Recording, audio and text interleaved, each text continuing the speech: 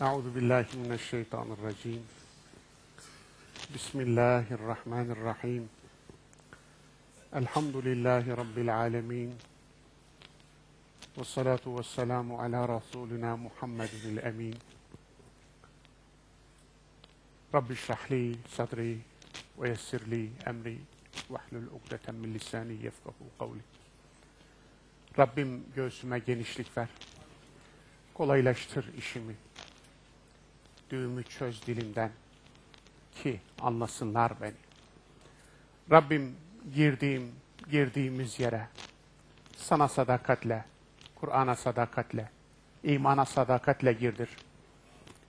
Çıktığımız yerden sana, Kur'an'a, imana sadakatle çıkar.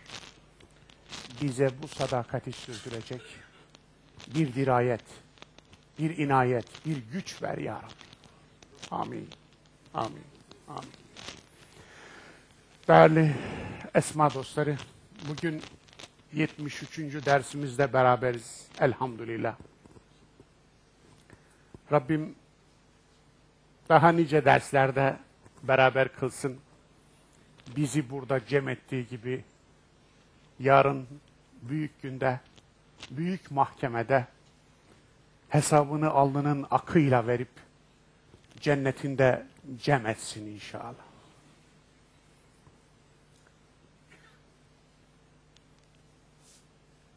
İnsan saadet kusva için çalışır. Büyük saadet. Büyük saadet, büyük olanın rızasını elde etmektir. O Allah'ın rızasıdır. İnsan Allah'ın rızasını elde ederse, elde edemeyeceği nimet yoktur. Allah'ı kaybederse, tüm nimetler elinde olsa da bela olur. Onun için bizim büyük saadetimiz ilahi rızadır. Ya Rabbi razı ol, gerisi ne olursa olsun. Söyleyeceğimiz de budur. Allah'ı razı etmenin yolu Allah'ı tanımaktan geçer. Tanımadığınız bir Allah'ı nasıl razı edeceksiniz? Allah'ı tanımanın yolu Allah'ı anlamaktan geçer. Anlamadığınız bir Allah'ı nasıl tanıyacaksınız? Allah'ı anlamanın yolu ise Esmâ-i Hüsnâ'dan geçer. Esma bize Allah'ı anlatır. Onun için Rabbimizi öğreniyoruz. Rabbimizi tanıyoruz. Rabbimizi anlamaya çalışıyoruz. Rabbimizi tanımaya çalışıyoruz. Ve bu konuda esma ipine tutunuyoruz. Esma ipiyle yüceliyoruz. İnşallah bu ip bizi rıza-i ilahiye kadar, ilahi rızaya kadar götürecektir. Bugün 73. dersimiz olduğunu söylemiştim. Tabii aynı zamanda 79. isim. Afuv. Ondan sonra Tevvâb 80. isim. Yani yaklaşıyoruz. Yaklaşık 20 isim, 19 isim kaldı. Allah nasip ederse 1 veya 2 Haziran son dersimiz. 9 Haziran pazar günde inşallah Rabbim nefes verirse, ömür verirse Hitamuhu Misk 2 inşallah. Söyleyeyim, Sütlüce Kongre Merkezi'nde. Şimdiden davetlisiniz, davetlimizsiniz. Başımız gözümüz üstüne yeriniz var. İnşallah o gün bir hitamuhu miskimiz daha olacak. Ve böylece noktayı koyacağız. Böylece artık tarihe havale etmiş olacağız bu dersleri. İnşallah geriden gelenler dalga dalga bu derslerden istifade edecekler. İnşallah bize ecir olarak yansıyacak. Onlara da bilgi, hikmet, ilim, irfan olarak yansıyacak inşallah. Nihayetinde şu gök kubbe altında söylenen hiçbir şey boşa gitmiyor. Defterinize yazılıyor. Defteri amalinize yazılıyor. Asıl olan artı tarafına mı yazıldı, eksi tarafına mı yazıldı? Budur. Onun için yaptıklarımızın hangi sayfaya yazıldığı, gelir hanesine mi, gider hanesine mi yazıldığı çok mühimdir. Kitab-ı mergum, rakamlı kitap budur işte. Yani notlu kitap, not verilen kitap. Kur'an'ın ifadesi bu. Kitab-ı mergum, rakamlanmış kitap. Belki rakamlarla korunmuş kitap. Muhafaza altına alınmış kitap. Dolayısıyla rakamlı kitabımıza, not kitabımıza inşallah artı hanesinden girer. Tabii burada ihlas çok önemli. Niyet çok önemli. Samimiyet çok önemli. Ne olursunuz samimiyetimize dua edin. İhlasımıza dua edin. Bu ihlas yoksa iflas vardır. Samimiyet yoksa iflas vardır. Siz yaparsınız, edersiniz. Çalışır çabalarsınız, gayret edersiniz. Fakat eğer arkasında bozuk niyetler varsa, arkasında enaniyet varsa, arkasında başka hesaplar varsa, yaptığınız, çalışıp didindiğiniz sizin için hebaen menthura olur. Gider. Rabbim böyle kılmasın, iflas edenlerden etmesin. El-Afuv.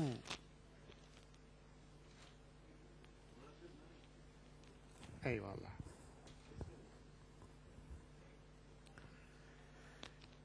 Eğer yine olursa yine uyarın lütfen.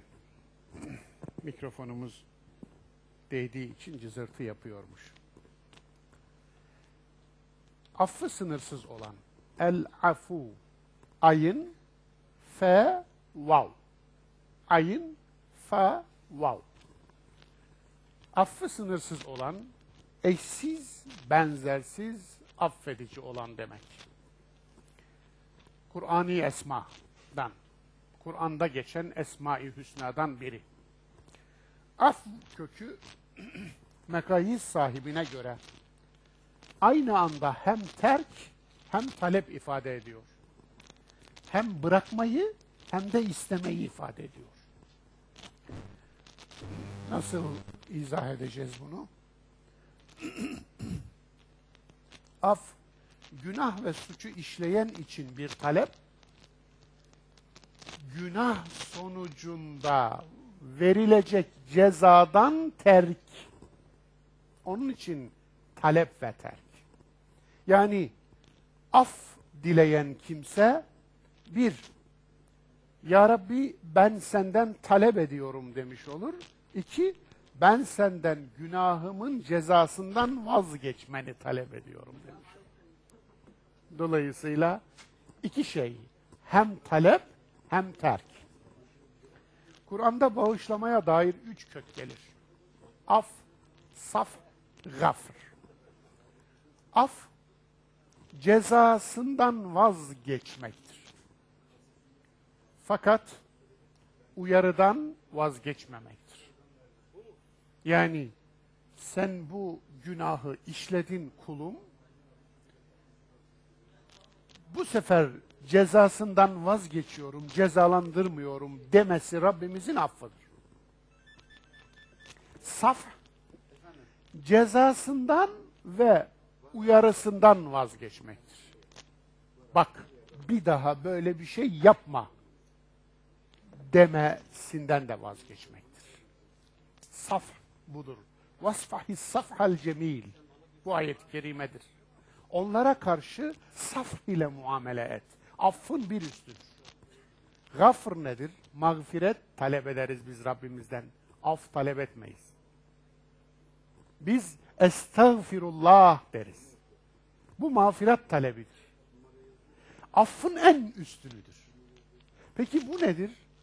Hem cezasından vazgeçmek, hem uyarıdan vazgeçmek, hem de suçun sen yaptın, ben sildim, bak sildim yok ettim demesinden de vazgeçmektir.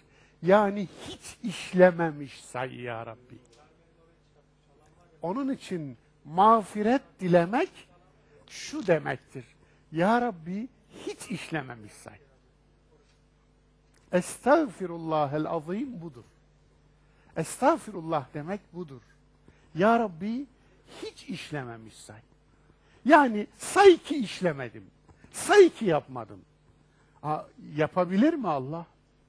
Haşa. Allah'ın yapamadığı mı var?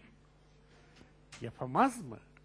Dolayısıyla Rabbimizden mağfiret dilenen bir insan, istiğfar eden bir insan hiç işlememiş saymasını istemektedir.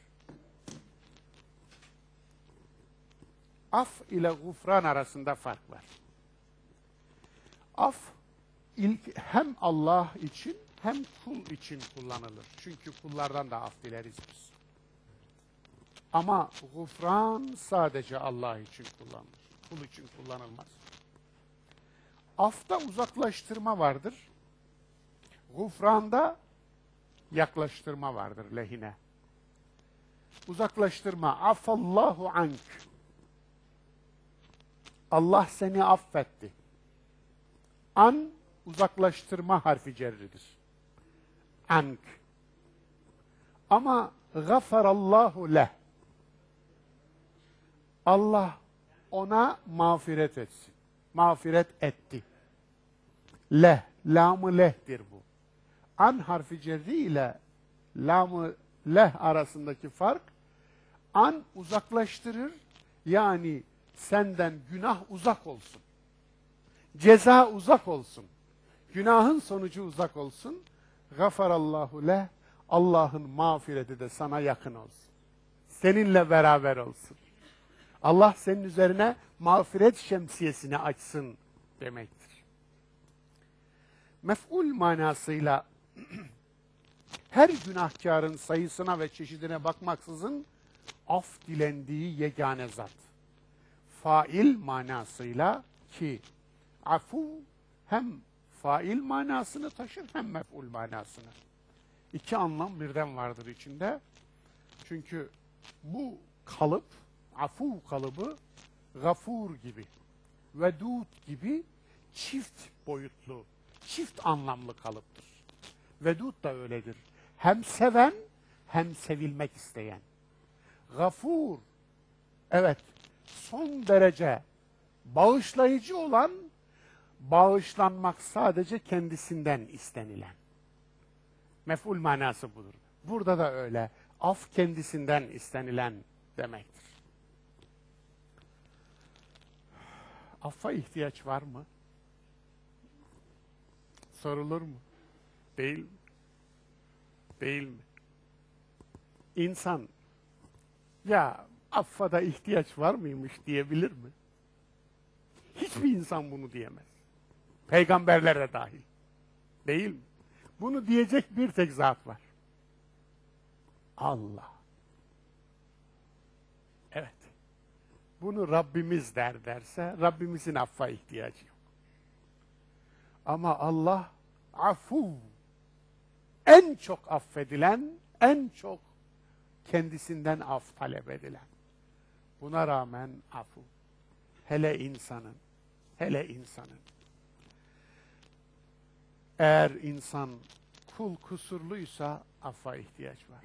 Kusursuz kul yok. Yüzdeki ben bir anormalliktir. Bir anomalidir aslında. Beni tek başına alın, şöyle beyaz bir zemine koyun. Nedir bu? Bu kir. Bu anormallik, bu çirkinlik. Ama güzel bir yüze beni koyduğunuz zaman daha da güzelleştiriyor. Niye? Günah bir bendir insan yüzüne konmuş. Çünkü günah beninin değdiği yüzde güzelliği ortaya koyuyor. İnsanın iradesini ortaya koyuyor. Adem günah işledi. Günah işlemeden de iradesini fark edebilirdi. İradesini fark etmesi için günaha mecbur değildi. işlemeyerek de iradesini fark edebilirdi. Çünkü bu ağaca yaklaşmayın dendi. Bu ağaca yaklaşma. La takraba hâzihi şecerete fetekûnâ minezzâlimîn. Zalimlerden olursunuz. Uyarı gelmiş. Ama ilginç değil mi? O cennet dünya cennetiydi. Bu kesin. İmam Ebu Hanife doğru söylüyor. O cennet ahiret cenneti değil. Dünya cennetiydi. Dünyadaki has bahçelerden biriydi. Ve cennetin içine yasak girer mi? Hem cennete koydun hem bir de yasak ağaç mı koydun? Niye koydun? O zaman niye cennet oldu? Şu ağaca yaklaşmayın. Ağaca yaklaşmayın. Aslında yaklaşmadan iradesini keşfetseydi bu çok daha iyi olacaktı. Ama tercihini denemekten yana kullandı. Hani bizde insanlar değmesin yağlı boya yazarlar, el değmeyin yazar. Mutlaka değer. Evet. Belki o boya, o yazı olmasa daha az insan değerdi. Ama yazı olduğu için daha çok insan değer. Hani o tilkinin kuyruğu meselesi var ya, tilkinin kuyruğunu sakın aklına getirme demiş. 2 gün sonra sormuş, getirmedin değil mi? Yahu demiş, sen deyinceye kadar tilkinin kuyruğu aklımda hiç yoktu. Ama sen dedikten sonra aklımdan hiç çıkmadı. Esasında Rabbimiz insana iradeni fark et diyor. İradeni fark et. Dolayısıyla irade sahibi olduğu için insan günah işledi. Günah işlediği için irade sahibi olmadı. Günah iradenin yan tesiridir. Evet. Her iyi şeyin yan tesiri vardır. Şehvet Allah'ın insana bir nimetidir. Yan tesiri vardır. İrade Allah'ın insana bir nimetidir. Yan tesiri vardır. Akıl Allah'ın insana bir nimetidir. Yan tesiri vardır. Dolayısıyla iyi şeylerin yan etkisi vardır. İlaçların da yan etkisi yok mudur? Vardır. Bal nimettir fakat dozu aşıldığında zehirler. Süt nimettir, süt zehirlenmesi diye bir şey vardır. Bal zehirlenmesi diye bir şey vardır. Hepsi öyledir. Gıda dozunda alındığında gıdadır, yoksa zehirdir. Allah'ın verdiği, bu dünyada verdiği her nimete bir yan etki koymuş olmasının hikmeti nedir peki? Bunların saf hali cennettedir. Dünyayı cennet sanma ey kul. Saf irade cennettedir. Saf akıl cennettedir. Saf bal cennettedir. O zehir olmaz. Saf süt cennettedir. Yani bunlar demodur. Yarımıdır. Seyreltilmişidir, azaltılmışıdır ve yan tesiri olanlardır. Safı oradadır. Afuv ismine sahip olmak şu 4 açıdan günahı teşvik anlamına gelmez. Yani böyle bir soru gelebilir akla. Afuv ismine sahip olmak günahı teşvik anlamına gelmez. Yani Rabbimiz diyor ki ben çok çok affediciyim. Sınırsızca affederim. Bu afuv kelimesinin içinde her çeşit günahı her çapıyla affederim. Kaç kez tekrarlanmış olursa olsun. Bu vardır. Bu kalıbın içinde bu vardır. Şu 4 açıdan günahı teşvik anlamına gelmez.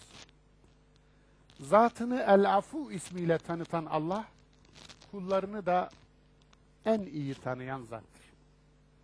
Değil mi? Onun için günahı teşvik anlamına gelmez. O yarattı, yarattığını iyi bilir. 2, sadece Afuv ve Kerim gibi cemal sıfatları yok ki. Kahhar ve Müntakim gibi celal sıfatları da var. Cezalandırır da. Onun için gelmez. 3, afta şefkat cezalandırmadan daha belirgindir. İnsan fıtraten şefkate yakındır. Yani ne demiş oluyoruz böylece? Esasında Rabbimiz afuv oluşunu, ya sen işle, kafana geleni yap, işlediğin kadar günah işle, nasıl olsa affedici bir Allah var anlamına gelmiyor. şefkatle seni günahtan uzak tutma anlamına geliyor. Şefkatle. Zira insan üzerinde terbiye edicilik açısından şefkat mi tehdit mi? Şefkat tehditten daha terbiye edicidir. Er-Rahman allemel Kur'an. Kur'an'ı Rahman öğretti. El-Kahhar allemel Kur'an da olabilirdi. Kahhar sıfatıyla da öğretebilirdi. Kahhar sıfatıyla öğretmek isteseydi hiç kimse dışında kalmazdı. Kahhar sıfatıyla öğretmek isteseydi yeryüzünde hiç kimse küfredemezdi. Küfre sapamazdı, inkar edemezdi. Peki böyle bir dünyada o zaman imanın ödülü olur muydu? İradenin içine karışmadığı bir imana ahirette ödül verilmez. Dolayısıyla seçmek söz konusu olsun diyorsanız o zaman teşviki koyacak Rabbimiz. Şefkatle çağıracak. Ama gelen gelecek, gelmeyen de hesabını verecek. 4. Allah sadece affını vaat edip işi orada bırakmamakta. Affına yönelen kulun daha ileri adımlar atması için mağfiret, cennet ve ilahi rıza gibi daha yüksek ödüller vaat etmekte. Yani sadece afta kalmıyor ki iş. Af en küçüğü. Aftan ötesi var. İnsan kendisine karşı yapılan bir hatayı affeder. Bir daha gelir, bir daha affeder. Bir daha gelir, bir daha affeder. Bir daha gelirse der. Yeter. Yetti artık. Değiştirir onu. Kovar onu. Yani bir kapasitesi vardır. Rabbimizin af kapasitesi yoktur. Daha doğrusu sınırı yoktur. Her kapasitenin bir sınırı vardır. Rabbimizin af kapasitesinin sınırı yoktur. Dolayısıyla düşünün, insanın iyilik yaptığına karşı kötülük yapması, iyilik yapmadığından kötülük gelmesinden daha farklı bir şey. Birine iyilik yapmışsınız, o size kötülük yapmış. Birine hiç iyilik yapmamışsınız, o size kötülük yapmış. Bu ikisi aynı değil. İyilik yaptığınızdan gelen kötülüğe, iyilik yapmadığınızdan gelen kötülükten daha fazla üzülürsünüz. Öyle değil mi? Rabbimize karşı işlenen günahlarda Rabbimizin kula yaptığı iyilik hayat. Varlığını vermiş ona. Birinin hayatını kurtarmışsanız, o sizi öldürmeye kalkıyorsa bu korkunç bir şeydir. Hayatını kurtarmadığınızın sizi öldürmeye kalkmasına bir anlam verirsiniz. Bir de birine hayat vermişseniz ki sizin öyle bir yetkiniz yok. Birine hayat vermişseniz. Orada biter her şey. Rabbimize karşı nankörlüğün aslında ne büyük bir cürüm olduğunu söylemek için anlatıyorum bunları. Ve Allah'ın affının aslında nasıl bir büyüklük olduğunu anlamamız için söylüyorum. Kur'an'da af ismi, 5 yerde Afuv ismi geliyor. Hepsi de medeni. Afuv ismi medeni bir isimmiş. Bu çok önemli. Mesaj ne? Mekke bitti, Medine'de iktidar başladı ey müminler. Bakalım iktidarda affedici olabilecek misiniz? Mesaj bu. Afuv isminin medeni olmasının mesajı bu. Mekke'de hiç gelmiyor. Tüm Afuv isimleri Medine'de geliyor. Mesaj, artık muhalefetten iktidara geçtiniz, Medine'niz var. Bakalım siz affedici olabilecek misiniz? Elinizde güç var çünkü. Elinizde devlet var çünkü. Elinizde kuvvet var, iktidar var. Bakalım nasıl davranacaksınız? Evet. Afuv isminin tecellisine göre davrandılar. Allah Resulü Hayber'den sonra Ebu Süfyan Mekke açlıktan kırılıyor, kavmin açlıktan kırılıyor ya Muhammed diye çıktı Medine'ye geldi. Allah Resulü Hayber'den gelen külçe altınları, gümüşleri Medine'nin fakirlerine, Mekke'nin fakirlerine dağıtılmak üzere Ebu Süfyan'ın eline verdi. Farkında mısınız? Ne olduğunun farkında mısınız? Dehşet bir şey. Evet, düşmanını besliyorsun. Seni sövmüşler, sana seni sürmüşler, senin hayatına kastetmişler, mümin bırakmamışlar, imana savaş açmışlar, sen onların yoksullarını besliyorsun. Evet, budur. Afuv isminden tecelli kapmak budur işte. Allah affı sınırsız olan bir afuvdur. Nebiye ayağının tozuyla yeni geldiği Medine'de Afuv ismi hatırlatılıyor. Kur'an-ı Hakîm'in içinden şöyle bir Afuv ismine bakalım. Bismillah. ذَٰلِكَ وَمَنْ عَاقَبَ بِمِثْلُ مَا اُعْقِبَ بِهِ ثُمَّ بُغِيَ عَلَيْهِ لَيَنْصُرَنَّهُ اللّٰهُ اِنَّ اللّٰهَ لَعَفُوٌّ غَفُورٌ ذَٰلِكَ وَمَنْ عَاقَبَ بِمِثْلُ مَا اُعْقِبَ بِهِ. Sözün özü şudur ki, kendisine yapılan saldırıya misliyle karşılık veren kimse, tamam mı? Misliyle karşılık veren kimse, bunun ardından ثُمَّ بُغِيَ عَلَيْهِ لَيَنْصُرَنَّهُ اللّٰهُ اِنَّ اللّٰهَ لَعَفُوٌّ غَفُورٌ. İnsafsız bir saldırıya uğrarsa, iyi bilsin ki Allah böyle birine kesinlikle yardım edecektir. Elbette Allah afuvdur, gafurdur. Hac suresi 60. ayet. Bunun hemen önündeki ayet hangi isimle bitiyor biliyor musunuz dostlar? Halim ismiyle bitiyor. Cezalandırmada acele etmeyen. Bu çok önemli.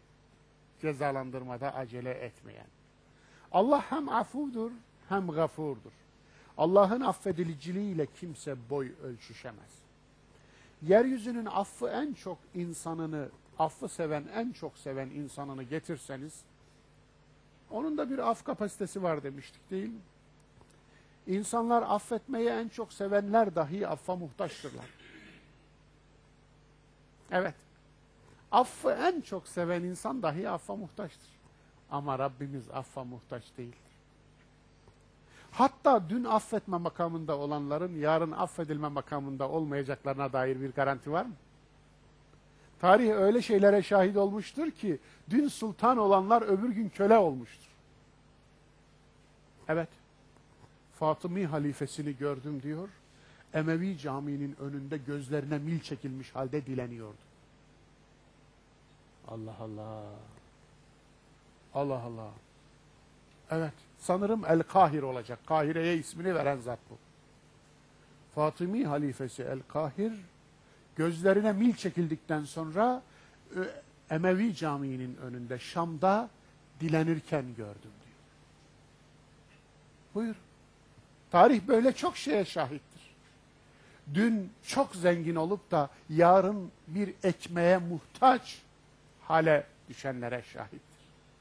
Onun için affetme makamında olanlar bir gün gelir ki affa muhtaç olurlar.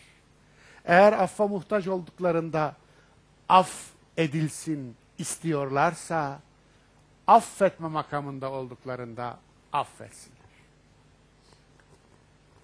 İnsanlar böyle yaşlanacaklarını hiç akıllarına getirmezler. Yani geri çocuklaşacaklarını.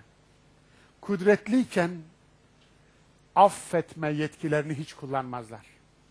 Kendilerine karşı işlenmiş her türlü suçu fazlasıyla cezalandırırlar. Ama elden ayaktan düşünce af beklemeye başlarlar.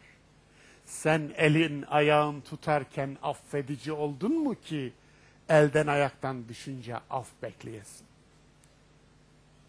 İnsanlara esasında Afuv ismi ile verilen ders bir parça da budur. Firavun buna örnek değil mi? İşte bir zamanlar affetme makamındaydı. Öyle oldu ki boğulurken af dileniyordu. Ama haleti nez'de olduğu için, yani can verme halinde olduğu için af dilenmesi hiçbir işe yaramadı. Zira o imanın işe yaramadığı bir andı. Gördü artık. Gördükten sonra iman olmaz. Gaybe imandır. Gördükten sonra, ahirete gittikten sonra ya Rabbi ahirete iman ettim demenin bir alemi yok. Gördün, istersen inkar et. İnkar et. Dolayısıyla o zaman trajedi komediyle birleşmiş olur. Trajikomik olur.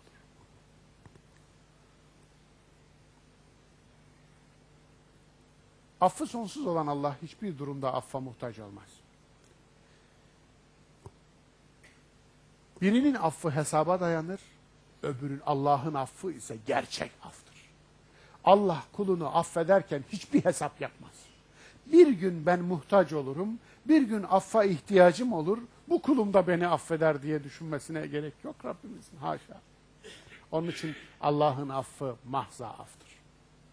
İşte içkiliyken namaza yaklaşmayın ayeti. La takrabus salâ ve entum sukârâ. O ayet Afuv ve Gafur ismiyle biter. Çok ilginçtir. Nisa suresi 43. ayet. Afuv ve Gafur ismiyle biter. İbret nedir? Ey müminler! Kulluğa ilişkin emirlerde kusursuzluğu hedeflemeyin. Yani Abese suresinin 23. ayeti öyle değil mi? Hiçbir kul aldığı emri eksiksiz yerine getirmemiştir diyor. Bu sure hangi sureydi? Allah Resulü'nün azarlandığı sureydi değil mi? Uyarıldığı sureydi. 3. ve 4. ayetlerinde, 1. ve 2. ayetlerle Peygamberimizin bir alakası yok. Fakirin tefsirine göre. Evet. Abese ve tevella en câehul a'ma, o gelen müşrik Velid bin Mughire için. Ama وَمَا يُدْرِيكَ sen, hüveden sana geçti. Hitap değişti. Hitabın muhatabı değişti. O iken sen oldu. Sene geçince sen Allah Resulü'dür. وَمَا يُدْرِيكَ لَعَلَّهُ يَزَّكَّى. Nereden biliyorsun? Hadi o arınacak idiyse. Ama geliyor. Ya Resulallah bana öğüt ver diye geliyor. Fakat etrafta ne olduğunu gördüğü yok. Ama anadan doğma kör. Dolayısıyla ama orada Resulullah'a gelmiş bir kodaman var veya iki kodaman var. Mekke'nin en kodamanı Velid bin Mughire. Eğer o iman ederse arkasından büyük bir kitle gelecek diye düşünüyor Resulullah. Onun için de ona hitabe hazırlanıyor veya onunla konuşuyor. Ama görmüyor ki. Ya Resulullah bana öğüt ver diye geliyor. Görmüyor. Ve Resulullah o amayı görünce o müşrik kodaman bundan hoşlanmıyor, yüzünü ekşitiyor, başını çeviriyor ve durumdan hoşlanmadığını, yani onu küçümsüyor. Onun bu tavrından dolayı kendi sözünü dinlememesi üzerine de Resulullah amaya sitem eder gibi, yani şimdi zamanı mıydı? Yani tam zamanında geldin. Başka zaman gelemez miydin gibi bir şey geçiriyor içinden. O böyle geçirince hitap önce ona yöneliyor. Yüzünü ekşitti ve başını döndü, savurdu gitti. Sonra Resulullah'a وَمَا يُدْرِيكَ sana gelince ey Muhammed, ne biliyorsun hangisinin öğüt alacağını? Öğüt alıp da adam olacağını. Eyvallah. Şimdi anlaşıldı. İşte bu surenin 23. ayeti ne diyor biliyor musunuz? Hiç kimse kendisine verilen emri kusursuz yerine getirememiştir diyor. Yani orada Resulullah'a bir teselli var. Yani ey peygamber, sen amadan dolayı bir azar işittin, uyarı aldın. Fakat buna takılma, zira yeryüzünde hiçbir insan Allah'ın emrini kusursuz bir biçimde yerine getirememiştir. Bunun göstergesini biz Allah Resulü'nün hayatında nasıl görüyoruz? Namazdan selam verince estağfurullah demesinde görüyoruz. İnsan namaz kılar da estağfurullah denir mi? İnsan günah işler de estağfurullah der. Namaz kılar da estağfurullah der mi? Allah Resulü'nün uygulamasıydı, örnekliğiydi. Namazı bitirince estağfirullah, estağfirullah, estağfirullahel azim, el kerim, el rahim demez. Eyvallah. Niye? Namaz kötülük mü ki estağfurullah diyeceksiniz? Hayır. Hiç kimse Allah'a kulluğu eksiksiz yerine getirememiştir de ondan. İnsan kusurludur, kul kusurludur. Aslında Efendimiz Aleyhisselatü Vesselam atası İbrahim'i takip ediyordu. Krallar mezarlarını en yüksek tepelere yaptırırken İbrahim peygamber Allah'ın evini en çukura kondurdu. Neden? Gördünüz değil mi? Kabe'nin etrafındaki tepeleri. Ebi Kubeys'i gördünüz. Sebir Dağı'nı gördünüz. Cebeli Hind'i gördünüz. Cebeli Ömer'i gördünüz. Onların birinin tepesine yapamaz mıydı? Nemrud'un kabrini biliyorsunuz. Nemrut Dağı'nın tepesindedir. Binlerce insan ölmüştür o dağı, o tepeyi oraya çıkarabilmek için. Çünkü omuzlarda taşınmıştır o dağın tepesine o kumlar, o çakıllar. Alın piramitler, onu da gördük. Giza piramitleri bulunduğu bölgenin en yüksek yerine, hatta o yükseltinin de toprakla yapıldığı söylenir. Eyvallah. Yani Nil'den alınan toprakla, kumla yapıldığı söylenir o yükseltinin. Nasıl plato yaparsınız? Tamam, bir piramit yaparsınız, onu anladık da platoyu nasıl yaparsınız? O da ayrı bir mesele. Yeryüzünün ne tarafına giderseniz gidin, tüm ziguratlar, tüm piramitler, tüm obeliskler, dikili taşlar hep yüksek yerlere kondurulur. Şehrin yüksek yerlerine. Ama Allah'ın evi şehrin en engin yerindedir. Nedir mesajı? Hiçbir kul Allah'a kusursuz kulluk edemez. Ya Rabbi, sana kulluğumuzda kusursuz değiliz mesajıdır. Yani sana mükemmellik gösterisi yapmıyoruz ya Rabbi. Kusurluyuz. Onun için Zeydiler her namazda sehvi secdeyi müstehap bilirlermiş. Nasıl olsa bir kusur işlemişizdir diye. Nasıl olsa bir yerinde bir kusur olmuştur diye. Çok hoşuma gider bu tavır. Eyvallah. Mesela teyemmüm. İlginçtir. Nisa 43. ayet teyemmüm ayetidir. Bu ayet de bu ismin kapsamında değerlendirir.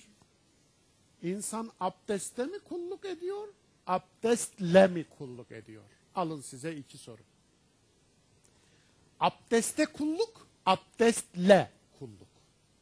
Abdest ile kulluk. Ben birçok ihtiyarın teyemmüm etme durumunda olduğu halde teyemmüm etmemek için namaz kılmadığını, namazı terk ettiğini gördüm. Nedir problem? Çok ciddi bir problem bu. Bu zat namazı bir kulluk aracı olarak görmemiş. Namaza kulluk ediyor. Bu çok farklı bir şey. Biz Kur'an'a tapmayız, biz Kur'an'la taparız.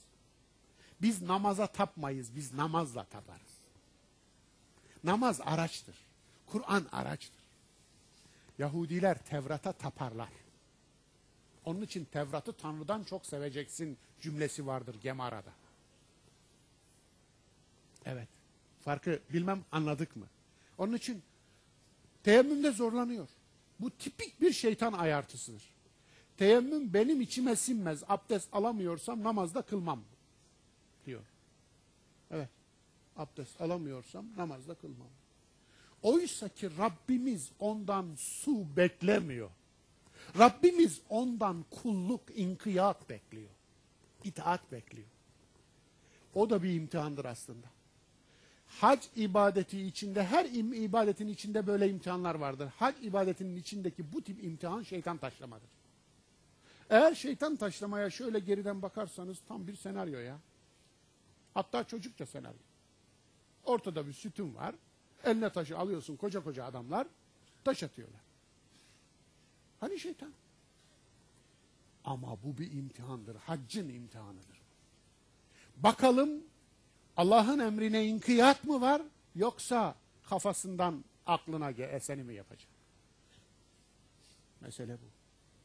Orada esasında imtihan ediliyorsun. Yani ağır molla pozuna mı bürünecek, yoksa Ya Rabbi, Resulün bana nasıl tarif etmişse benim haccım odur. Huzû anni menasikekum. Hac ibadetinizi benden alınız. Bitti. Allah Resulü benden çok ağırdı ya Rabbi. O benden çok akıllıydı ya Rabbi. Aklını çok güzel kullanırdı ya Rabbi. O atmış mı bu taşı? Atmış. Bana ne oluyor? Bitti. Bu böyle mi diyecek? Yoksa bir takım hesaplamalara mı girecek? İşte bu. İbadetlerin içinde, hatta yasakların içinde de vardır. Domuz etini mikroptan arındırsak ne lazım gelir? Yasağın illetinin mikrop olduğunu kim söyledi? Bilmiyoruz ki. Çünkü illeti belli yasaklar var, illeti belli olmayan yasaklar var. Hatta taabbudi yasaklar var. Sırf ubudiyetimizi sınamak için konulmuş yasaklar var. Peki Allah'ın adından başkalarının adına kesilenin haram olmasını nasıl izah edeceğiz? Allah'tan başkası adına kesilen bir hayvanın etine ne geçer? Bilmiyoruz ki ne geçti. Anlatabiliyor muyum? Bir şey geçmeyebilir. Geçebilir. Yani madde ile mana arasını artık kuantum fiziğinden sonra ayıramıyoruz. Ayıramıyoruz. Yani madde şurada bitti, mana şurada başlar. Hayır. Madde ile mana iç içe. İnsanın niyetinden madde etkileniyor. Işık etkileniyor. Foton etkileniyor. Kuark etkileniyor. Yani görmek isteyen nasıl görürse o öyle şekil alabiliyor. Sen parçacık görmek istiyorsan parçacık oluyor. Dalgacık görmek istiyorsan dalgacık oluyor. Bu artık teori de değil. Bu bir kanun. Kuantum fiziği bir vakı artık. İspatlanmış, delilli ispatlı bir vakı. Dolayısıyla bu manada eğer hakikati ele alırsak, ibadetle kulluktur asıl olan. İbadete kulluk değil. Biz Allah'a kul oluruz. Bitti. Israr edilmeyen hatalarda o afuvdur, gafurdur. Geleneğin tortularını atmak zordur. İlk Kur'an nesli içinde böyleydi. Cahiliye geleneklerini hayatın tüm alanlarından söküp atmak kolay olmuyordu. Mücadele 2. ayet Afuv ismiyle bitiyor. Mücadele suresi. Nedir mücadele? Mücadele diyorlar. Aslı mücadeledir. Mücadele, mücadeledir işte. Türkçedeki manası odur. Cedel. Ama mücadele hakkını arayan kadın demektir. Hakkını arayan kadın demektir. Mücadele. Eyvallah. Zaten burada da o Havle binti Tha'lebe. Kocası kendisine zihar yapmış. Zihar ne? Zihar bir cahiliye adeti. Yani eşine diyor ki senin sırtın bana anamın sırtı gibidir. Bugün halkımızın arasında o çok çirkin bir ifade olarak yansıyor. Anam avrat olsun derler ya, affedersiniz efendim. O bir tür ziharın Anadolu halkının dilindeki yansımasıdır işte efendim. Dolayısıyla anamın sırtı gibidir diyor ve onu bırakıyor. Boşamıyor. Ne bakıyor, ne kocalık vazifesini yapıyor, görevlerini yapıyor, ne de bırakıyor ki o kendi başının çaresine baksın, evlensin, yurt yuva kursun. Hayır, ona zulmediyor. Bir cahiliye zulmü. Cahiliyede kadına zulüm araçlarından biridir zihar. Bunu yapıyor zaten. Evs bin Samit, kocası, hanımı Havle binti Salebe'ye diyor ki git Resulullah'a danış diyor. Ben utanırım, danışamam, söyleyemem diyor. O zaman ben giderim diyor. Ve geliyor Resulullah'a. Ya Resulallah böyle oldu. Ben ona çocuklar verdim. Aldığında gençtim, güzeldim, alımlıydım, çalımlıydım, sevdiceğiydim diyor. Aynen böyle. Şimdi anası oldum ya Resulallah. Yani beni aldığında sevgilisiydim, şimdi anası oldum. Çocuklar verdim ona. Efendim, yaşım ilerledi. Ve daha bir bebesi de var, taze bebesi. Sen ona haram olmuşsun diyor Peygamberimiz. Peki bunu neye dayanarak söylüyor? Geleneğe dayanarak söylüyor. Gelenek üzerinden söylüyor.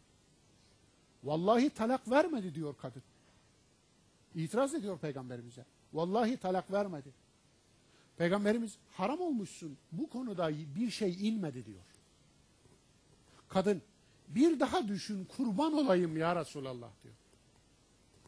Neden mücadele? Neden mücadele? Kendi görüşüm böyle diyor. Bu sefer kendi görüş olduğunu söylüyor. Allah'ın görüşünü bilmiyorum çünkü diyor. Bana bir şey inmedi. Ama görüşüm bu. Gelenek üzerinden görüşüm. Ama bana muhtaç küçük bir yavrum var. Bir süt bebem var ya Resulallah. Eğer ona versem, kocama versem telef olur. Bende kalsa besleyemem, yanıma alsam. Kendi boğazımı doyuramıyorum. Ne yapayım ya Resulallah? Resulullah'tan cevap sükût. İşte onun üzerine Mücadele Suresinin ilk ayetleri iniyor. Ve Afuv ismiyle biten ayet iniyor. Allah'ım halimi sana şikayet ediyorum diyor. Kadın ellerini Rabbine açıyor. Senden başka kimsem kalmadı ya Rabbi. Sana şikayet ediyorum, kendimi sana havale ediyorum diyor.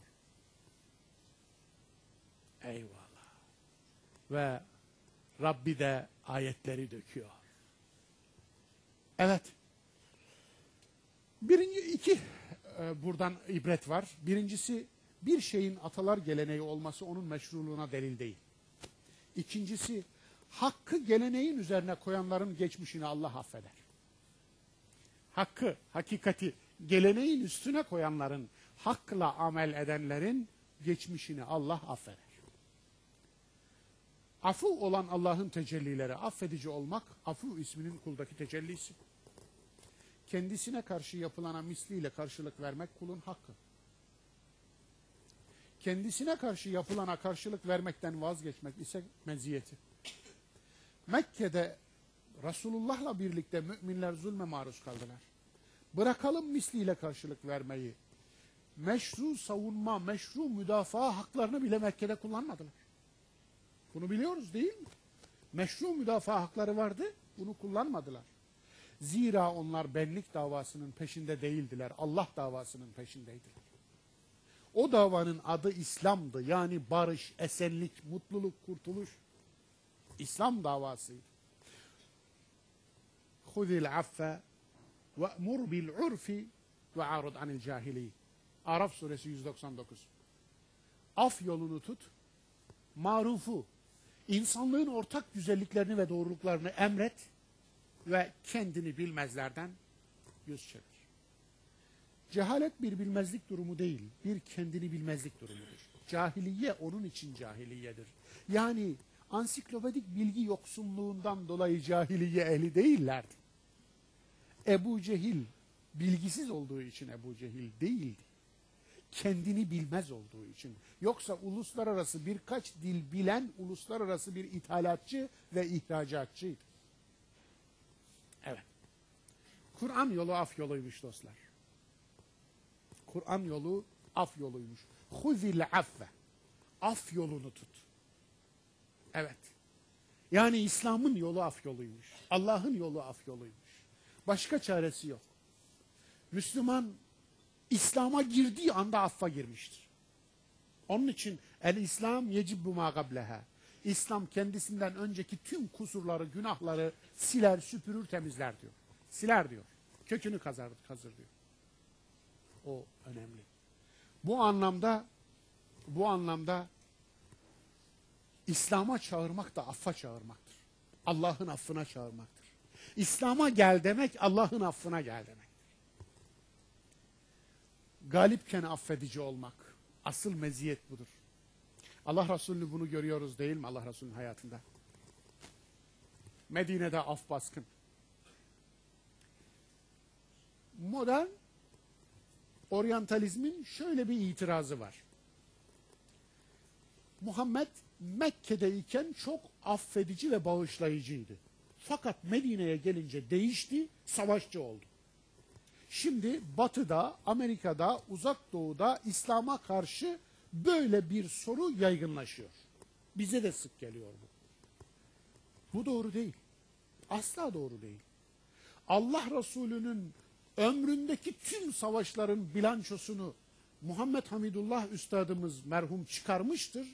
Tüm savaşların bilançosu Beni Kureyza ölüleri hariç inanın 300'e ulaşmıyor. Yeryüzünde böyle kansız bir devrim var mıdır dostlar? Duydunuz mu siz? Duydunuz mu? Çok ilginç. Muhammed Hamidullah Hoca, deyin ki siz bunu 3 ile çarpın. 1000 deyin. 3000 deyin. Yeryüzünde böyle bir iman inkılabı yapılmış ama bilanço bu olsun. Bu bir rakam değil Allah aşkına. Yani eğer sayılar üzerinden gideceksek gerçekten bir rakam değil. Yoksa bir insanın hayatı bir insanlığın hayatıdır. O bir hakikattir. Ama sayılar ve istatistikler üzerinden gideceksek bu bir rakam değil. Eğer karşılaştırmalı bir istatistik yapacak olursak bu hiçbir şey değil. Onun için Allah Resulü Medine'de de barış insanıydı. Medine'de tüm savaşlar meşru müdafaa savaşıydı. Mekke'nin fethi de meşru müdafaa savaşıydı. Mekke'nin fethinde bilanço nedir Allah aşkına? Yani ona ulaşmaz. Hepsi budur. O da Halid bin Velid'in çizgi dışı, emir dışı tavırlarından dolayı olmuştur. Anlatabiliyor muyum? Dolayısıyla Mekke'nin fethinde de bilanço bu. Huneyn'de bile bilanço çok ağır değil. Onun dışındaki savaşların hepsi de meşru müdafaa savaşıdır. Bedir mi? Müşrikler kime? Müminlere mi saldırdı? Müminler müşriklere mi saldırdı? Mekke'den kopup gelen ordu Medine'ye doğru geliyordu. Uhud mu? Uhud, Medine'nin önlerinde yapılmış bir savaştır. 10 kilometre ötesinde yapılmış bir savaştır. Yani 440 kilometre çıkmış gelmiştir düşman. Hendek mi? Aynısı. Düşman Medine'nin surlarına dayanmıştır. Hepsi aynı. Tebük, Gatafan kabilelerinin Medine'ye saldırı haberi üzerine bu sefer düzenlenmiştir. Mu'te, aynısı ordu toplanma haberi üzerine bir müfreze yollamıştır Allah Resulü. Yani hepsi savunma savaşıdır bunlar.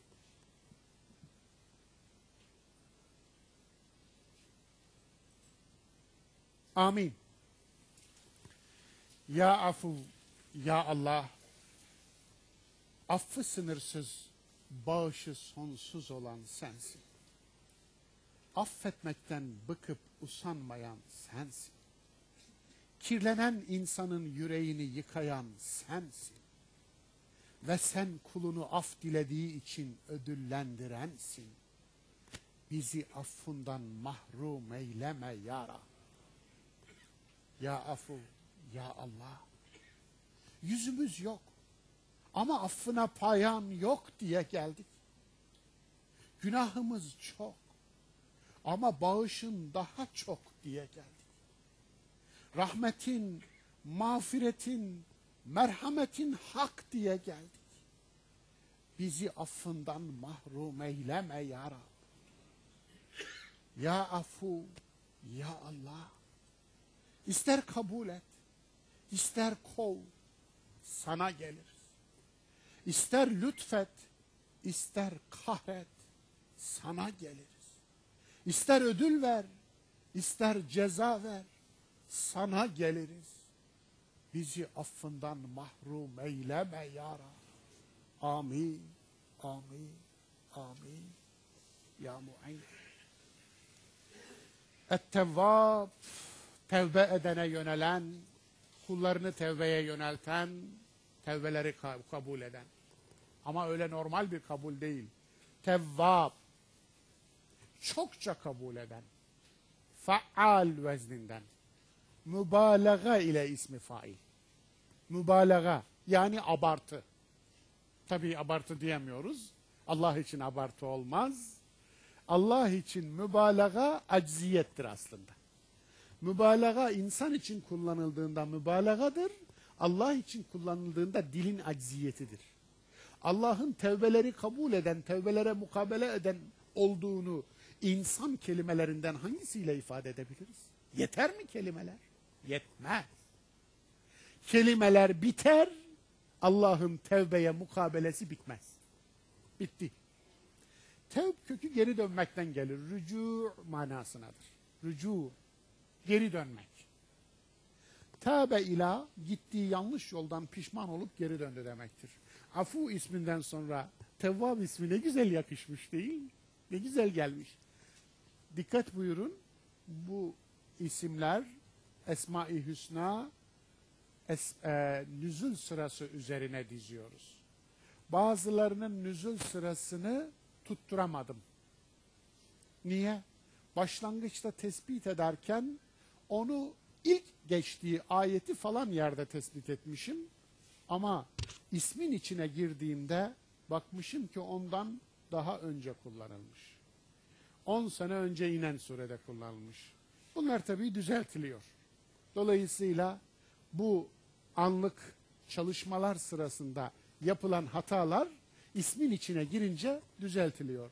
Yani eserde yer alışı, Esma-i Hüsna'da yer alışı doğru yerinde yer alışı olacak inşallah.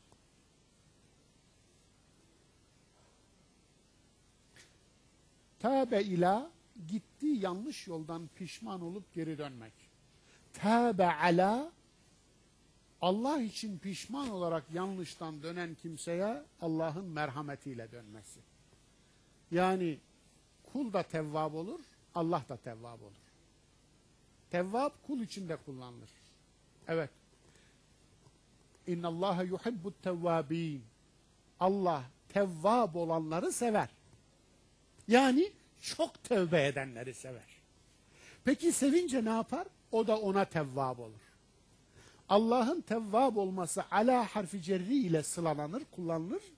Kulun Allah'a tevvab olması ila harfi cerri ile kullanılır.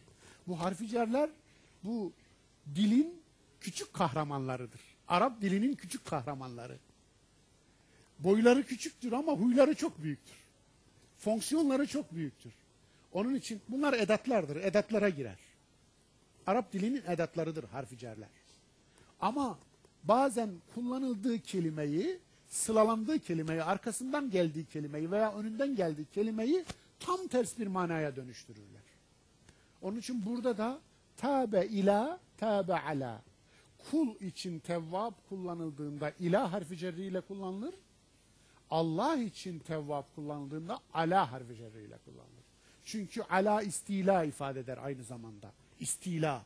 Allah tevbesine karşılık verdiğinin günahını istila eder.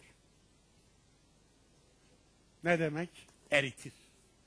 Kuşatır ve yok eder. Eyvallah. Nazari çerçeve. Allah kuluna nasıl yönelir? Tevbe Allah'ın kuluna yönelişidir. Tevbe kulun Allah'a yönelişidir. Allah'ın tevbesi ise kula rahmetiyle, mağfiretiyle yönelişidir. Tevbeye mukabelesidir. Allah Rahman ve Rahim olandır. Onun kuluna yönelmesinden daha doğal ne olabilir? Bir, kulun varoluşu Allah'ın Tevvâb isminin tecellisidir. Değil mi? Varlık bizzat Tevvâb isminin tecellisidir. Var olmamız Tevvâb sayesindedir. İki, kulun tevbe için Allah'a yönelişi Tevvâb isminin tecellisidir. Yani benim Allah'a tevbe etmem Tevvâb isminin tecellisidir. Zira Tevvâb ismi olmasaydı insan Allah'a yönelemezdi. Tevvâb olmayacaksa eğer niye yönelelim? Öyle değil mi? Tevbemize karşılık vermeyecekse, biz ona yönelince o da bize mukabele etmeyecekse niye yönelelim? Affetmeyeceğini bildiğinizden af dilemezsiniz. Kesinlikle ben hiç kimseyi affetmiyorum, kimse kapıma gelmesin deseydi kapısına gitmezdik. Ama ben tevvabım. Bana yönelene yönelirim, hem de tarifi imkansız yönelirim. Tevbe edene öyle bir mukabele ederim ki aklı şaşar diyorsa eğer siz tevbe etmez misiniz? Evet. Üçüncüsü Allah'ın tevbekâra rahmetiyle yönelmesi Tevvâb isminin tecellisidir. Görüyorsunuz, varoluş Tevvâb isminin tecellisi, bizim tevbemiz Tevvâb isminin tecellisi, onun tevbemize mukabelesi Tevvâb isminin tecellisi. Tevbe eden kul tevbesiyle şu mesajı vermiş olur. Ben kulum, kusurluyum, sen Allah'sın. İki, sen Tevvab olan Allah'sın, mükemmel olan sensin, yetersiz olan benim. Mükemmel olana düşen, kusurlu olana yardım etmek, onun yardımı da affetmektir. Üç, senin rahmet denizinde ruhumu yıkamak için sana geldim ya Rabbi. Adem olmaya niyetliyim, iblis olmaya değil ya Rabbi. tevbe etmek isteyen kul bunu demiştir. İblisle Adem'in farkı neydi? Adem de günah işledi, iblis de. Adem de isyan etti, iblis de. Ve asa Adem rabbehu fegavva. Adem Rabbine asi oldu diyor. Bitti. Yoldan çıktı diyor. Evet. Peki fark ne? Fark günahkarlıkta değil. Fark sonrasında. İblis günahına ısrar etti. Adem günahına tevbe etti.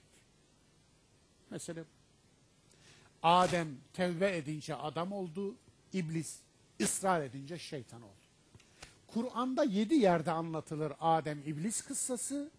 7 yerde de farklı vurgularla anlatılır. Tekrar yoktur. Bu arada bir şey söyleyeyim. Bazı kardeşlerimiz buraya gelmek için bazı şartların olup olmadığını soruyorlar. Buraya gelmek için insan suretinde görünmek yeter. Başka hiçbir şart istemiyoruz. Benim özel bir şartım var. Aklını kiraya verenler gelmesinler. Aklını da yanında getirenler buyursunlar. Başımız gözümüz üstünde. Buraya gelmek için kılık kıyafet yönergesi hazırlamadık. Kardeşlerimizden canı isteyen, gönlü atan Müslüman olma şartı da yoktur. İnsan olma şartı vardır.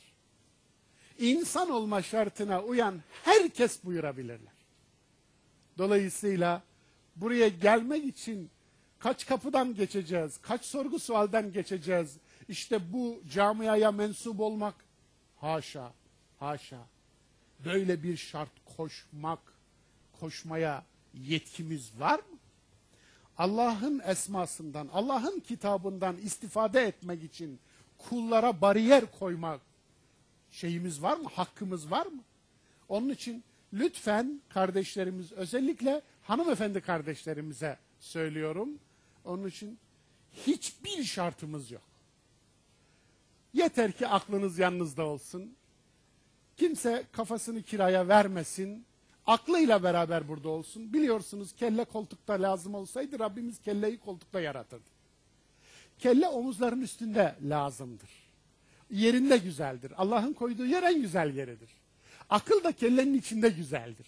Zaten içinde akıl olmadığı zaman kelle deniyor. İçinde akıl olduğu zaman baş deniyor. Reis oluyor o zaman. İnsanın reisi aklının olduğu baştır. Aklının olmadığı baş olmadığı için, kelle olduğu için reisi de yoktur. Reisini kaybetmiş insandır o insan. Dolayısıyla antre parantez böyle bir açıklama yapma ihtiyacı hissettim. Umarım beni bağışlarsınız. Tevbe nedir dostlar? Hadi sayayım ama lütfen bunları aklımızın en mutena köşesine yerleştirelim, olmaz mı? Tevbe öz eleştiridir. Evet, tevbe hakiki bir öz eleştiridir. Öz eleştiri nedir? Öz eleştiri tevbedir. 2. Tevbe çıktığı yola geri dönmektir. Yani yoldan çıkmışsa yola geri dönmektir tevbe. Tevbe iradenin güdülere galip gelmesidir. İradenin iç güdülere, insanı ayartan benliğe ve bencilliğe galip gelmesidir. Tevbe bir değişim iradesi beyanıdır. Tevbe değişmektir dostlar. Evet.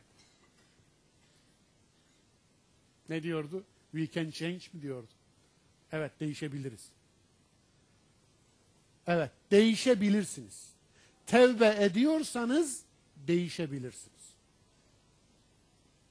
Tevbe etmiyorsanız değişimi reddediyorsunuz. Tevbe değişme beyanıdır. Ya Rabbi ben değişebilirim, benden umut kesme. Çünkü tevbe ediyorum. Kulum sen değişmezsin. Çünkü tevbe etmiyorsun. Ebu Leheb değişmeyeceğini beyan ettiği için tebbet yeda Ebi Leheb dedi Rabbimiz. Evet. Değişme iradesini sıfırlamıştı Ebu Leheb. Ben değişmeyeceğim dedikten sonra indi bu ayet. Ben değişmeyeceğim deyinceye kadar inmedi Tebbet suresi.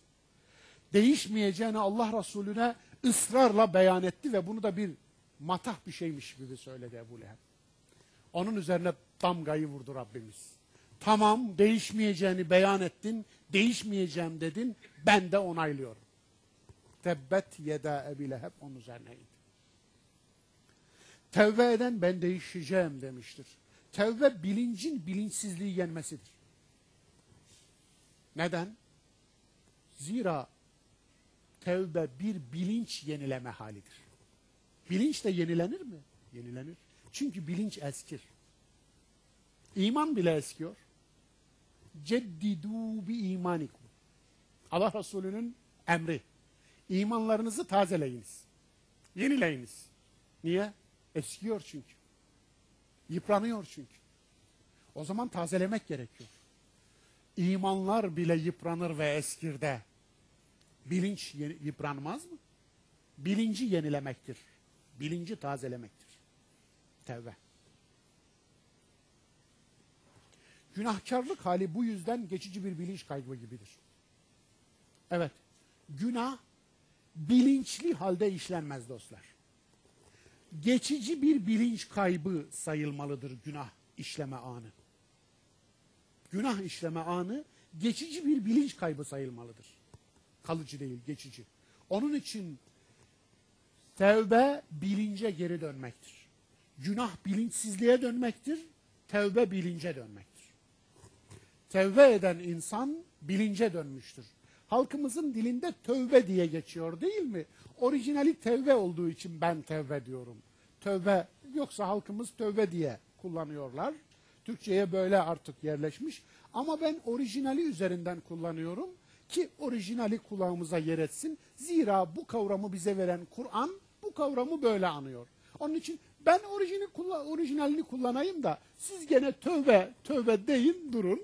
Yani o sizin bileceğiniz bir iş. Ama müsaade buyurursanız ben orijinalini kullanayım. Olmaz mı? En azından kulaklarınızda orijinali kalsın. Bunu duyunca yanlış zannetmeyin. Tevbe ile evet yenilenen bilinç günah işlemeden önceki bilinçten daha keskindir. Bir daha söylüyorum. Tevbe ile yenilenen bilinç o günahı işlemeden önceki bilinçten daha keskindir. Neden? Bir, teyakkuz haline gelmiştir. Teyakkuz halindedir o bilinç. Zira tehlikeyi daha çabuk sezer. Duyuları daha hassastır. Sınanmamış insanın karnesi olmaz. İmtihan geçirmemiş insana not verilmez. Günahların tamamı imtihan sırasında düşülen çukurlardır. Yürümeyenin ayağı sürçmez. Otururken ayağım sürçtü. Ne kadar komik oldu değil mi? Değil mi? Otururken ayağınız sürçmez ki. Ya otururken ayağım burkuldu. Oturanın ayağı burkulmaz. Yürüyenin ayağı burkulur. Yürüyorsanız sürçersiniz. Yürüyen günah işler. Hayatın içinde olan ölüler günah işlemezler onun için. İşte tevbe hayatta olmanın bir belirtisidir. Tevbe yaşamanın bir belirtisidir. Ben yaşıyorum ya Resulallah, ya Rabbi mesajıdır tevbe Allah'a. Ya Rabbi ben yaşıyorum, hayattayım mesajıdır. O çukurlardan tevbe ile çıkan insan, düştükten sonra kalkmayı öğrenen insandır. Hiç düşmemiş birinin düştükten sonra kalkması yüzde kaç ihtimaldir? 50. 50. Yarı yarıya ihtimaldir. Kalkar mı, kalkmaz mı? Yarı yarıya. Yani hiç düşmemiş bir insan yolda bir çukura düşerse düştüğü çukurdan kalkar mı, kalkmaz mı? Yarı yarıya ihtimaldir. Ama önce düşmüş ve kalkmış bir insan ondan daha fazla ihtimal sahibidir. Niye? Düşmüştür, düşmemek için dikkatli davranır. Kalkmıştır, kalkma tecrübesi vardır. Düştüğü çukurdan çıkma tecrübesi vardır. Onun için düşüp kalkan biri kalkmayı öğrenmiş biridir. Dahası düşmemeyi öğrenmiş biridir. Bilincini tevbe izelle tazeleyen insanların farkını görmek isteyen ilk Kur'an nesline baksın. Bakar mısınız ilk Kur'an nesline? Bilinçlerini nasıl tevbe ile tazelediler? Bakar mısınız? Bizimle mühtediler arasındaki fark budur. Mühtediler, yani İslam'a sonradan kavuşanlar ile 7 göbek dedesi Müslüman olanlar arasındaki fark budur. İslam'ı sonradan alnının teriyle keşfetmiş, alnının teriyle kazanmış batılılara bakın, Kur'an'ı bizden daha iyi anlarlar. Bizden daha iyi de yaşarlar. Daha ciddidirler. Adam işini, gücünü, mesleğini, sanatını bırakmış, gelmiş Kur'an'ın dilini öğreniyor. Hem de 50 yaşından sonra. 50 yılına kadar, 50 yaşına kadar İslam'dan haberi yok. 50 yaşında Müslüman olmuş. Bizimkisi doğduğunda Kur'anlı evde doğmuş, daha Kur'an'ın kapağını anlamak için açmamış. Şimdi siz hangisinin ciddi olduğunu söyleyeceksiniz? Hangisi daha ciddidir? Onun için evet, tevbe budur işte. Unutmayalım. İslam'a giriş büyük tevbedir. Büyük tevbedir. En büyük tevbe küfürden imana dönüştür. En büyük tevbe. Tevbe ile günah çıkarma arasında fark nedir? Var mıdır desem gereksiz değil mi? Tevbe günah çıkarmakla mahiyet farkına sahiptir. Tevbe günah çıkarmak değildir. Biliyorsunuz günah çıkarmak Hristiyanlıktaki bir tabirdir. Hristiyanlıkta günah çıkarma vardır. Peki tevbe ile günah çıkarma arasında ne fark var? Günah çıkarma bir itiraf olayıdır. İtiraf. Tolstoy'un itiraf et kurtulu tevbe değildir işte onun için. O papaz önündeki itiraftır. İtiraf dışa dönüktür, tevbe içe dönüktür. İtirafı siz bir insana yaparsınız. Tevbeyi ise içinizden, şah damarından yakın Allah'a yaparsınız. Bu çok önemli. İtiraf bir boşalmadır. Tevbe ise bir dolmadır. İtiraf sözlü bir bildirimdir. Tevbe haldir, istikamet yenilemedir. Zira self telkindir tevbe. Kendi kendinize telkin ediyorsunuz. İtiraf boşalmadır. Dışarıya boşalıyorsunuz, kurtuluyorsunuz. Yani aslında kendinizi teskin ediyorsunuz. Tevbe öyle değildir. Tevbe şah damarınızdan daha yakın olana yüreğinizde yönelmektir. Tevbe dolmaktır onun için. İtiraf genellikle ya zorlayıcı bir tehdide ya da yağlı bir teşvike dayanır. O yağlı teşviki biliyorsunuz değil mi? Papalık öyle bir teşvik icat etti, adına endüljans deniyor. Nedir? Belgedir bu. Resmi belgedir. Kilise verir bu belgeyi, cennet satış belgesidir. Ve parayla alınır. Gülmeyin lütfen. Lütfen gülmeyin, bu böyledir yani. Birilerine iftira ediyor falan değilim. Olmayan bir şey söylüyor değilim. Aynen olan bir şey söylüyorum. Katolik Hristiyanlığının, kilisenin bir belge düzenlemesi vardır ve bu belgeyi parayla satın alırlar. Bu cennet belgesidir. Affedilmişlik belgesidir. Yani adam oturuyor, kendini Tanrı yerine koyuyor, Allah'a karşı işlenmiş günahı kendisinin affettiğini söylüyor. Bir de bedeli vardır bunun. Para veriyorsunuz yani.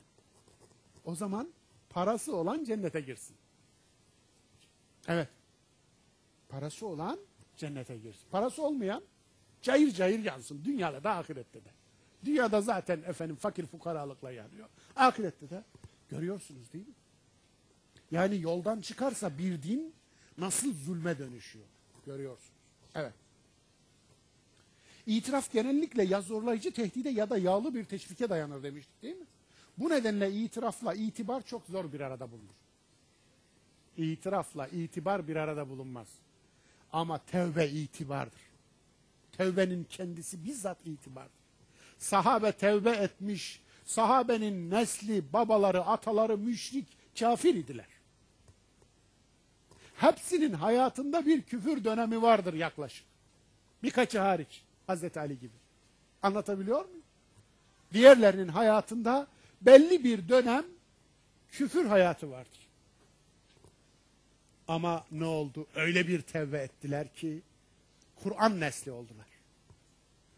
Böyle büyük iman hamlesinin kahramanları oldular değil mi? Ha sahabe deyince yalnız bir masal kahramanını hatırlamıyoruz. Masal kahramanı yok. Maalesef bir masal kahramanı icat edildi. İnşallah yeri geldikçe oralara dönüyoruz zaten. Oraları hatırlatıyoruz. Ama büyük bir iman hamlesinin kahramanları olduğunu da teslim ediyoruz. Evet. İtiraf ettiren tarafın gözünde itirafçının değeri yoktur. Var mıdır? Yoktur. Papazın gözünde itiraf edenin değeri olmaz. Ama Allah'ın nazarında tevbe edenin değeri çok yüksektir. Geçmişte özellikle monarşiler döneminde devletlerin faili meçhul suçları araştırdığı ilk kişiler günah çıkarılan papazlardır. Papazlar onun için genellikle devletin gizli görevlisi olurlar. Günah çıkarılan. Ve birçok faili meçhul suç o papazlar üzerinden ortaya çıkarılmıştır. Bilmem anlatabiliyor muyum? Ama Rabbimiz böyle değildir. Rabbimiz gidip de devletin kulağına fısıldamaz yani. Bak bu kulum bana tevbe etti, şu şeyi işlemiş, enseleyin, yakalayın diye. Rabbimiz böyle değil. İtirafçı mevcut kimliğini reddeder. Fakat itirafı ona bir başka kimlik kazandırmaz. Ama tevbekar, tevbekara öyle bir kimlik kazandırır ki Rabbinin affına mazhar olmuş kul kimliği. İşte imana yönelmek budur. Mümin olmak budur, Müslüman olmak budur. Tevbe bir tehdit ya da teşvike değil, değişme iradesi ve vicdanın bilinci uyarmasına dayanır. Vicdan bilinci uyarır, bilinç de sahibini uyarır. Bu nedenle tevbe ilk hareketini içinden alır. Tevbekarın ilk hareketi vicdanındandır. Vicdan tevbekarı tevbeye davet eder. O zaman ne diyoruz? Vicdan Tevvâb isminin tecellisidir. Vicdan Tevvâb isminin tecellisidir. Tevbekarla itirafçı arasındaki fark özne nesne farkıdır. Buranın altını çiziyorum lütfen. Not alan kardeşlerimiz burayı not alsınlar. Allah'ın tevbeden hiçbir çıkarı yoktur. İtiraf ettirenin ise itiraftan çıkarı çoktur. İtiraf edilen kimse kendisini günah işleyen karşısında üstün görür. O günahı 1000 katıyla kendisi işliyor olsa da. Peki papaza itiraf etti bir Hristiyan mümin. Papaz kime itiraf edecek? Eyvallah. Allah'ın tevbeden hiçbir çıkarı yoktur. İtiraf ettirenin ise itiraftan çıkarı çoktur. Hele bu itiraf ideolojik bir günah çıkarma seansına dönüştürülmüşse. Özetle tevbe edilen makam iradeyi ödüllendirir, itiraf edilen makam iradesizliği ödüllendirir. Altı çizilmesi gereken şey budur. Tevbe edilen makam yani Allah tevbe edenin iradesini ödüllendirir, kilise tevbe edenin iradesizliğini ödüllendirir. Bilmem anlatabildim mi? Bu çok temel bir farktır. Çok temel. Allah tevbekarın iradesini ödüllendirir. Ona irade inzal eder. Daha fazla irade kullanmasını için. Kilise ise günah çıkaranın iradesizliğini ödüllendirir. Daha fazla iradesiz kalırsa daha fazla işine yarayacak. Daha fazla endüljans satacaktır. Evet. Kilise günah bağışlama tekelini elinde tutan kurumdur. İnsan günahı Tanrı'ya karşı işler, fakat kilise kendini Tanrı yerine koyar. Günah kiliseye para kazandıran sanal bir günah belgesi. Günah bağışlama belgesi, işte endüljans dediğimiz bu. İslam'da tevbe doğrudan Allah'a yapılır. Tevbede aracılık, İslam'ı Hristiyanlaştırmaktır. Peki o zaman tevbe alma nereden çıktı? Nereden çıktı? Evet. Ehli tasavvufa sesleniyorum. Ehli tasavvuf, mümin kardeşlerim. Tevbe alma Hristiyan kilisesinden alınmış bir borçtur. Allah'tan başka kimse tevbe alamaz. Peygamber bile tevbe alamaz.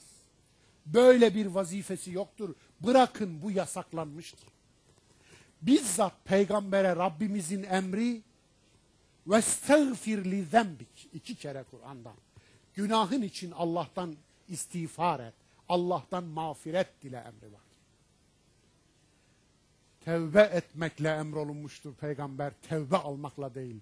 Allah peygambere dahi vermediği bir yetkiyi siz şeyhinize verdiğini düşünüyorsanız Allah aşkına gelin bir daha gözden geçirin. Gelin bir daha gözden geçirin. Gelin tecdidi iman yapalım. Hep beraber. Bu önemli. Tevbe almak diye bir şey yoktur İslam'da. Bu Hristiyanlıktadır. Bu kilisenin icadıdır. Bunu yapmak İslam'ı Hristiyanlaştırmak. Müslümanı Hristiyan etmek. Camiyi kiliseleştirmek. Kur'an'ı İncilleştirmektir. Başka bir şey değil. İslam'da tevbe doğrudan Allah'a yapılır. Tevbede aracılık İslam'ı Hristiyanlaştırmaktır. Tasavvufun içine sızmış olan tevbe alma uygulaması bir Hristiyanlık serpintisidir. Hristiyanlıktaki ruhban sınıfı mistisizm yoluyla Müslüman kültürüne taşınmıştır. 2. adım bellidir. Kiliseye ait günah çıkarma yerine tevbe alma. Ruhban sınıfının yerine siz seçkin bir sınıf koyunca ruhban sınıfının günah çıkarmasını da tevbe alma adı altında ithal etmek zorundasınız. Olan budur. Ve bundan tevbe edilmelidir. Bundan Allah'a tevbe edilmelidir. Tevbe ve istiğfar nedir, nasıl yapılır? Tevbe geri dönmek demektir ve insanın yörüngeden çıkan iç dünyasını yörüngesine oturtmaktır. İstiğfar Allah'tan af dileyip o günahı hiç işlememiş saymasını isteme anlamına gelir. Daha önce söylemiştim. Günahtan da çok daha büyük olan 2 günah vardır. Lütfen not. Günahına karşı kayıtsızlık ve aldırmazlık günahtan daha fazla büyük günahtır. Günahının affı hususunda umutsuzluk günahtan daha büyük günahtır. Bunlar birbirinin zıttıdır. Bir, günaha aldırmamak en büyük günahtır. Allah'ın günahını affetmeyeceğini düşünmek en büyük günahtır. Biri diğerinin ifrat ve tefritidir. Günaha aldırmamak, günaha kayıtsızlık. İkincisi, ben öyle bir günah işlerim ki Allah bile affedemez. Vay be, sen kimsin? Haşa. Sen kim oluyorsun da Allah'ın affedemeyeceği kadar büyük bir günah işleyeceğini düşünüyorsun? Allah'ın affından büyük günah olabilir mi?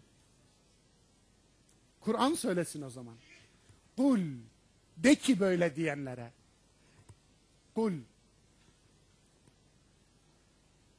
ya ibadiyellezine esrafu, la taknetu min rahmetillah. Ey nefsini israf eden, kendini israf eden kullarım. Kul ya ibadiyellezine esrafu ala enfusihim la taknetu min rahmetillah. Allah'ın rahmetinden ümit kesmeyin. İnnallâhe yagfiru'z-zunûbe cemî'a. Hiç şüpheniz olmasın, hiç tereddüt etmeyin ki Allah tüm günahları affeder. Affedebilir. Eğer siz tevbe ederseniz. Ama orada eğer siz tevbe ederseniz yok.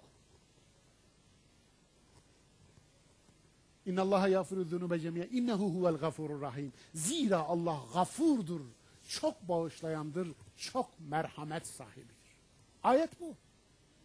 İbn Mesud bu ayetle şu ayet çelişmez mi diye sorana şöyle cevap vermiş. Bir de İnnallâhe lâ yagfiru en yüşrake bihi ve yagfiru mâ dûne zâlike limen yeşâ. Allah kendisine şirk koşulmasını affetmez, onun dışında kalan her şeyi affeder. Ayetiyle nasıl telif edelim bu ayeti? Allah her günahı affedebilir diyor. Orada ise şirk koşulmasını affetmez, onun dışında kalanları affeder. İbn Mesud da şöyle cevap veriyor. Allah diğer tüm günahları tevbesiz de affedebilir ama şirki sadece tevbe ile affeder diyor. Böyle bir açıklama yapıyor, tefsir yapıyor. Zümer suresinin 53. ayetiydi. Kur'an Efendimiz Aleyhisselatü Vesselam'a günahından dolayı Allah'tan af dile diyor. Muhammed suresi 19.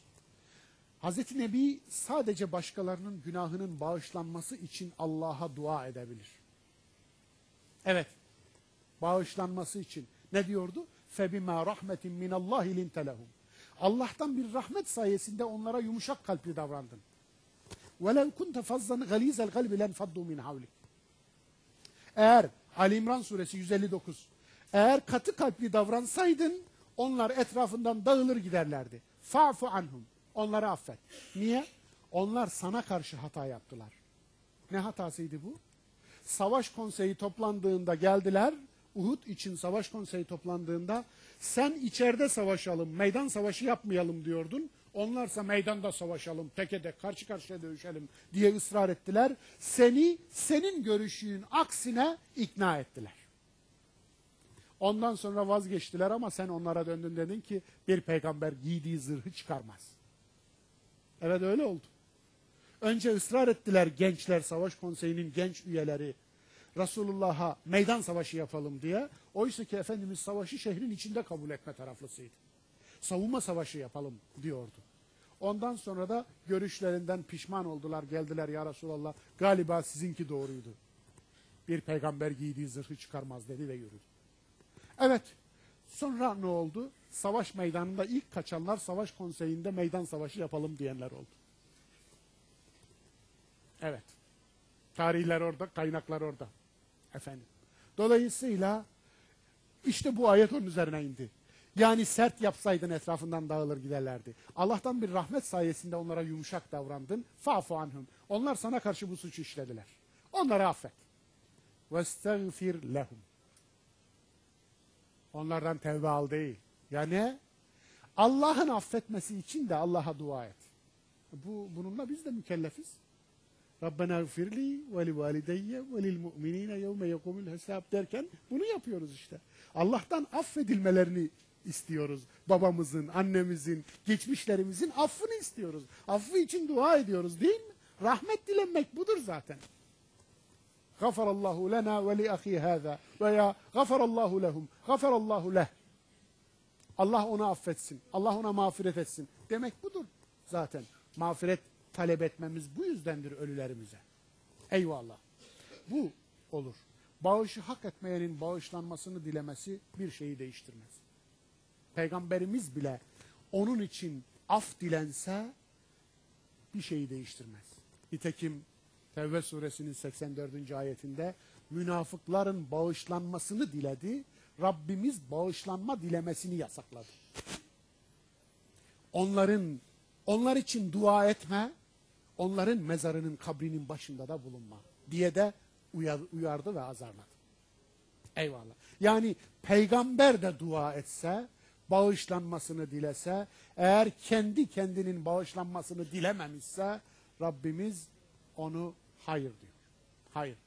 Dua eden sen de olsan, alemlere rahmet de olsa, o kendisi için eğer tevbe etmiyorsa, hayır. Evet. Bu da aslında insanın iradesine bir saygıdır. O kendi iradesiyle tercih etmedi bağışlanmasını. Senin onun için tercih etmen hiçbir şeyi ifade etmez. Kendi iradesiyle tercih etseydi, senin onun tercihine destek olman mümkündü. Ne diyordu? O muhteşem örnekte daha önce anlattım burada. Resulullah'a yardımcı oluyor bir zat. Benden bir isteğin var mı diyor. Abdest suyunu dökerken. Ahirette seninle yan yana olmak isterim ya Resulallah. O zaman diyor, secdelerinin hakkını vererek bana yardımcı ol. Yani ben senin için dua edeyim ahirette benimle beraber olmana, ama sen de hakkını vererek bana yardımcı ol. Ne kadar harika değil? Ne kadar harika. Eyvallah.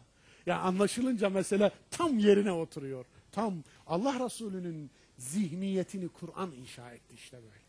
Evet. Yani sen sana dua etmezsen benim sana duamın hiçbir hükmü kalmaz diyor.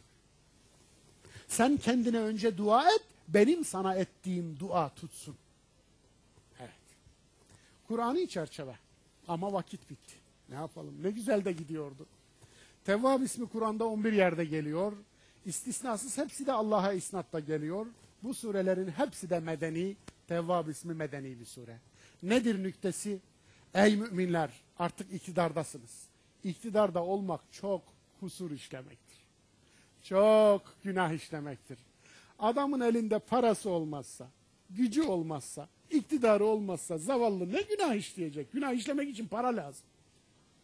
Efendim, öyle değil. Güç lazım. İktidar lazım. Yani şehvetten kesilmiş. Yani 80 yaşında, 90 yaşına gelmiş. Hiç bu adam yani zinaya dönüp bakmaz. Efendim, baksa ne olacak? 90 yaşında zaten. Efendim. Anlatabiliyor muyum?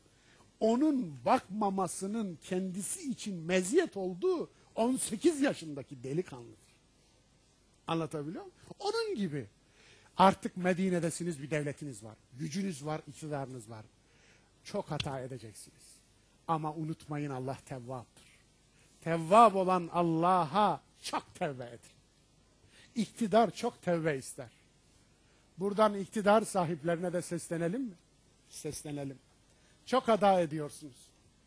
Biz de bunu görüyoruz. Çok hata yapıyorsunuz. Ve daha bizim gördüğümüz hatalarımız bunlar. Ya bizim görmediklerimiz. Çok tevbe etmek zorundasınız. Tevbe, tevbe estağfirullah demek değildir. Tevbe hatadan dönmektir. Ey iktidar sahipleri, siz de fiili tevbe edin. Tevbeniz siyasi olsun. Tevbeniz çıkardığınız kanunlarla olsun. Tevbeniz yanlışınızı yine yanlışınızdan vazgeçmekle olsun. Yani çok hata ediyorsunuz. Millet olarak biz de görüyoruz. Onun için tevbe en çok hepimize lazım da bu memleketi yönetenlere lazım. Diyelim ve geçelim.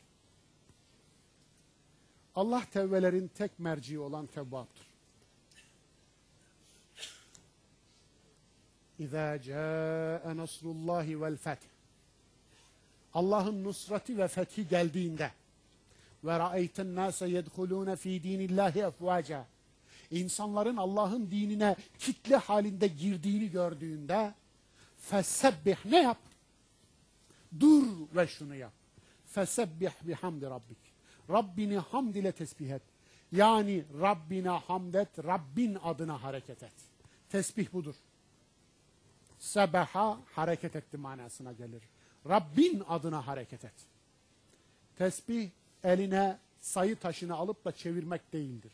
Ha, şimdi sayı taşının yerine modernleri çıktı değil mi? Efendim, sayı aleti koymuşlar şimdi. Aman Allah'ım, aman Allah'ım. Allah Resulü Fatıma'sına onu demiyordu ki. Ya Fatıma, elhamdülillah de. Yani Allah'a hamd et. Allah'a sana verdiği nimetler için hamd et. Ya Fatıma, avuçlarının değirmen çekmekten su toplayan avuçlarını bana göstererek yoku sayma. Varı say da varı gör de vara hamd et diyordu. Elhamdülillah. Sübhanallah de. Allah'ı ulula. Allah'ı yücelt ya Fatıma. Yani babandan değil Allah'tan iste. Allah'ı yücelt. Allah'ın sana verdiği için Allah'ı ululamaya kalksan ve saysan bir ömür boyu Sübhanallah demekten elhamdülillah'a fırsat gelmez. Niye? Çünkü bir ömürde bitiremezsin verdiğini. Ya Rabbi kıl verdin. Şükürler olsun. Her bir kıla bir şükür, bir Sübhanallah desen, kılı döndürüp de geriye batırabilirdin. Batırmadın. Vermemen de bir şeydi ya Rabbi. Efendim, vermemen gereken yerlere de vermedin ya Rabbi. Ona da hamdolsun. Vermen gereken yerlere verdin, ona da hamdolsun. Yani yüzümde bitmese o kusurdu ya Rabbi, bitmemesi gereken yerde bitse o kusurdu. Gözümün içinde bitse o kusurdu ya Rabbi. Dolayısıyla ya bir kıl için yaptığınız Sübhanallah'ların şöyle bir sayısına bakın. Bir kıl diyeceksiniz. Onun için böyle. Yani elhamdülillah'a sıra gelmezdi. Onun için fesebbih bihamdi rabbik. Bu ayetler Peygamberimizin dudağında, Peygamberimiz Mekke'ye muzaffer 10.000 kişilik ordunun başında giriyordu. Gözlerinden pıtır pıtır yaş dökülüyor, dudaklarından ise bu ayetler dökülüyordu. başı devesinin hörgücüne değecek kadar mahviyet içerisinde iki büklüm olmuş. Allah Resulü'nün gözünden yaşlar akıyor ve dudaklarından da estağfirullah, estağfirullah, estağfirullah dökülüyor. Ne yapmıştı ki? Mekke'yi fethetmişti, suç mu olmuştu bu? Hayır, hiçbir zafer aslında, hiçbir zafer kusursuz değil bu manada. Sen de Rabbine istiğfar et. Bu zaferin gerçek sahibi O'dur. Fetih Allah'tandır. Fethi Allah'a, Allah'a hasret. Yani senden bilme, kendinden bilme. Dolayısıyla zaferi kendinden bilirsen havalanırsın. Aman havalanma. Kendine bir şey getirme. Yani birçok ibretti. İşte onun için وَاسْتَغْفِرْهُ اِنَّهُ كَانَ تَوَّابًا, ona istiğfar et. Zira o tevbeleri çokça kabul edendir. İşte Tevvâb isminin geldiği yer burası. Tevbeye icabet edenlere af müjdesi. فَمَنْ تَابَ مِنْ بَعْدِ ظُلْمِهِ وَأَصْلَحَ فَاِنَّ اللّٰهَ يَتُوبُ عَلَيْهِ اِنَّ اللّٰهَ غَفُورٌ رَحِيمٌ.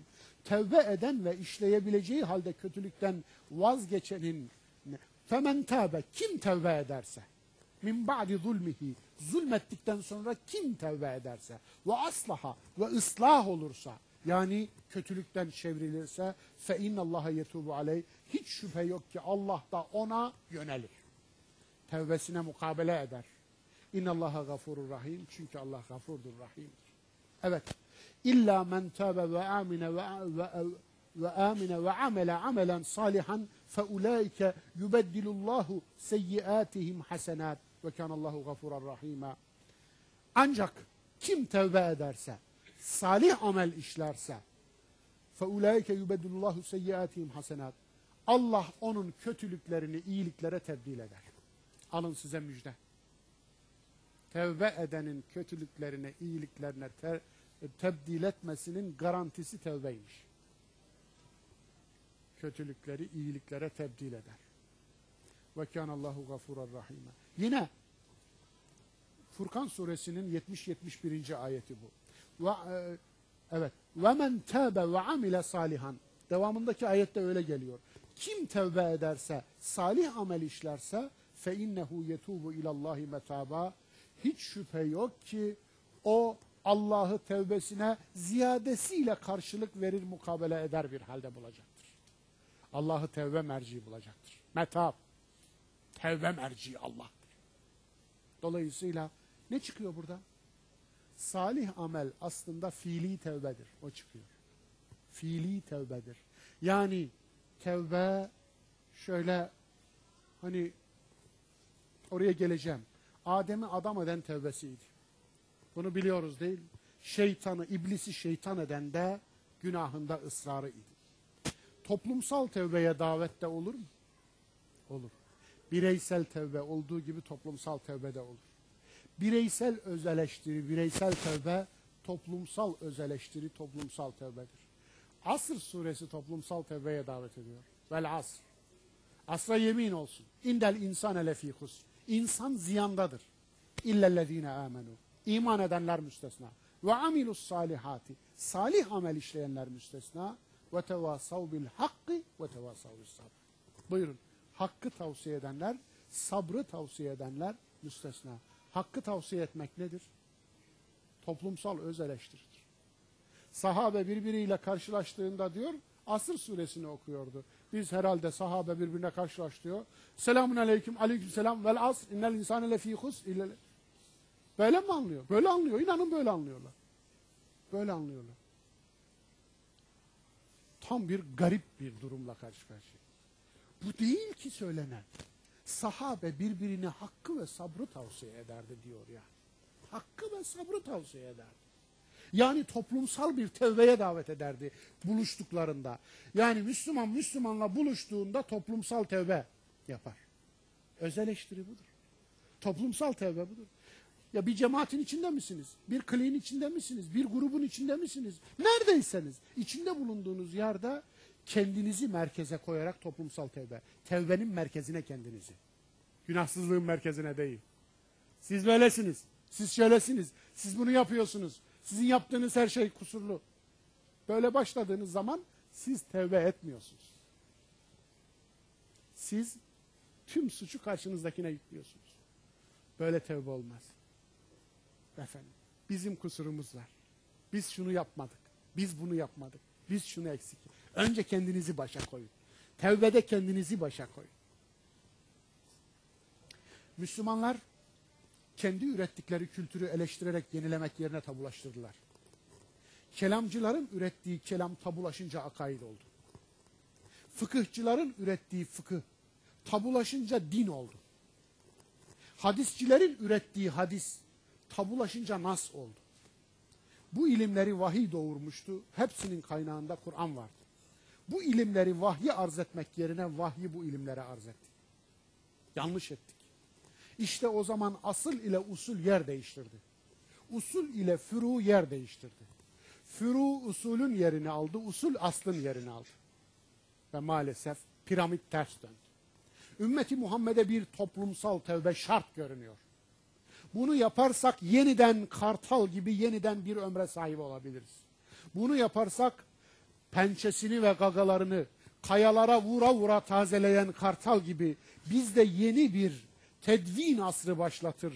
Hicri 2. asırda olduğu gibi yeni bir tedvin çağı başlatırsak yepyeni bir ümmetle arza endam edebiliriz. Aktif bir ümmetle insanlığın huzuruna çıkabiliriz ve önümüzdeki 1000 yılı belirleyen biz oluruz. Zira insanlığın nöbet değişiminde biz ortaya çıktık. Şu an yaşadığımız günler insanlığın nöbet değişim çağları. Önümüzdeki 1000 yıl belirleniyor. Ya rolümüzü oynayacağız, üstleneceğiz, kabul edeceğiz ve kendimizi Kur'an'la yenileyeceğiz ya da tarihin nesnesi olacağız ve kaybedeceğiz. Bununla karşı karşıyayız. Böyle bir tevbe yerine 1001 dereden su getirmenin günahını savunan adamdan ne farkı var? Günahını savunan adama bunun cezası günahıyla birlikte yaşamaktır. Bir ümmet hatalarını savunursa o ümmete de ceza hatasıyla birlikte yaşamak olarak verir. Ümmeti Muhammed İsrailoğulları üzerinden içtimai tevbeye davet ediliyor biliyor musunuz? Bakara suresi 54. ayet budur. Bakara eskinin masalı değildir. Sureye adını veren Bakara inek demektir. Bu inek neydi? İsrailoğullarından kesmeleri istenen inek. İsrailoğullarının ineği, İsrailoğullarının vahye karşı koydukları gelenektir aslında. Gelenek. Mısır'daki 430 yıllık geleneği, 436 olacak yıllık geleneği inek olarak temsil ediyor Kur'an. İnek olarak söylüyor. Yani vahyin dışındaki geleneğinizi kesin diyor. Kesin. Peki bu ümmet, bu hikaye eskilerin masalları ta 3500 yıl önce yaşanmış demek yerine bizim ineğimiz nedir diye sorması gerekmiyor mu? Bizim buzağımız nedir? Bu ayetler sana onu sordurmak için indi. Masal anlatmak için değil. Ey ümmet, ey ümmeti Muhammed, senin buzağın nedir? Senin ineğin nedir? Kesmen gereken inek nedir? Sen onu düşün. Evet. El-Metin, Et-Tevvâb olan Allah'ın tecellileri. Tevbe-i Nasuh diye bir tevbeden bahsediliyor değil mi? Tahrim suresinin 8. ayeti. Ya eyyühellezine amenu tubu ilallahi tevbeten nasuha. Ey iman edenler, Allah'a nasuh bir tevbe ile tevbe edin. Hatta çok ilginçtir ya, nasıl bulurlar, nereden bulurlar bilemiyorum. Nasuh tevbesi hakkında bir hikaye anlatılıyor. Hikayenin ucunda Nasuh isimli bir adama çıkıyor. Adamın adı Nasuh'ymiş. Nasuh Bey, hele ki Nasuh Bey değilmiş. Eyvallah. Nasuh, tevbenin sıfatıdır. Tevbe-i nasuh. Yani samimi tevbe. Nasihat var ya, eddinu nasiha. Din nasihattır. Nedir? Din samimiyettir demek. Kim için? Allah, Resulü için. Yani Allah'a mı nasihat edeceksiniz? Nasihat bizde yanlış anlama alınmış. Tek anlama alınmış. Bu değil. Allah'a samimiyettir, Resulüne samimiyettir, müminlere samimiyettir. lillahi ve rasulihi ve lil mu'minin. Onun için tevbe-i nasuh da samimi tevbe. Samimi tevbe nasıl olur? Sahibini samimi kılan tevbedir. Böyle bir tevbe aynı zamanda sahibini samimi kılar. Nasuh hem samimi olan hem samimi kılan manasına gelir. Evet, hem ismi faildir hem ismi mef'uldür. Bir serçenin gagasındaki çamur okyanusu ne kadar kirlenirse tüm insanlığın günahı da Allah'ın rahmet okyanusunu o kadar kirletir. Ya tüm insanlığın günahını atsanız Allah'ın rahmet okyanusunda belli bile olmaz. Bu kadar büyük Rabbimin rahmeti. Samimi tevbenin olmazsa olmazı nedir? Fiili tevbedir. Gerçek tevbe günahın olumsuz sonuçlarını izale etmektir. Tevbe ikiye ayrılır dostlar. Tevbenin Allah'ın hukukuna giren kısmı, insanın hukukuna giren kısmı. Evet. Allah'ın hukukuna giren kısmı konusunda Allah'a tevbe edilir. Estağfirullahel azim budur. İnsan hakkına giren konusunda ise o hakkı izale etmektir. Tevbe. Fiili tevbe de budur. Yani işlenilen günahın, gasp edilen şeyin, üstüne oturulan malın, neyse haksızlığın izale edilmesi, telafi edilmesi fiili tevbedir. Fiili tevbe olmadan kavli tevbe kabul olmaz. Eğer günah fiili sonuçlar doğurmuşsa o günaha tevbe fiili sonuçları olan bir tevbe olmalıdır. Tevbe estağfirullah ile Allah hakkına giren boyutu için tevbe edilir, kul hakkına giren boyutu için tevbe edilmiş olmaz. Cenaze namazlarında adet olan şu helallik isteme nasıl bir şey? Bu bir seremoni. Tabii ki yani söylemeye gerek yok. Peygamberimizin bildiği bir seremoni değil. Sahabenin ömründe gördüğü bir seremoni değil. İmamların, şu bildiğiniz bilmediğiniz imamların, mezhep imamlarının bildiği bir seremoni değil. Bu daha sonra icat edilmiş bir seremoni. Ciddi misiniz demek lazım. Hakkınızı helal edin. Helal olsun. Cenazenin içinde bu adamın malını yedikleri varsa. Düşün. Adam ölmüş kardeşinden yeğenlerine kalmış malın üstüne konmuş. O yeğenler de cenazede. Şimdi ne dediğini Allah biliyor tabii. Sen şimdi hakkı. Millet yahu bekara hanım boşamak. Yani millet helal eder. Sen onun helaline bak onun. Veyahut da bacısı kız. Merhum baba servet bırakmış. Kız diye mirasını vermemiş. Oturmuş üstüne. Yani çok bilinen, Anadolu'da çok görülen şeyleri söylüyor efendim. Daha envai çeşit şey. Şimdi sen toplayacaksın, karambole getireceksin. Efendim seremoninin içinde helal eder misiniz? Ederiz. Ödeyi de nını diyor tabii. Peki oldu mu? Efendim. Anadolu'nun bazı yörelerinde nasıl bilirsiniz sorusuna nasıl cevap verirler biliyor musunuz? Allah daha iyi bilirdi. Evet. Ne kadar hoş. Evet, Ege'de bazı yerlerde böyle derlermiş. Allah daha iyi bilir. Çok güzel. Keşke her yerde bu adet olsa. Allah daha iyi bilir. Sen ne bileceksin? Sen onun muamele ettiği insanlara, alışveriş yaptığı insanlara bir git de sor bakalım. Efendim. Yani kızını aldığı dünürüne sor. Oğlunu aldığı dünürüne sor.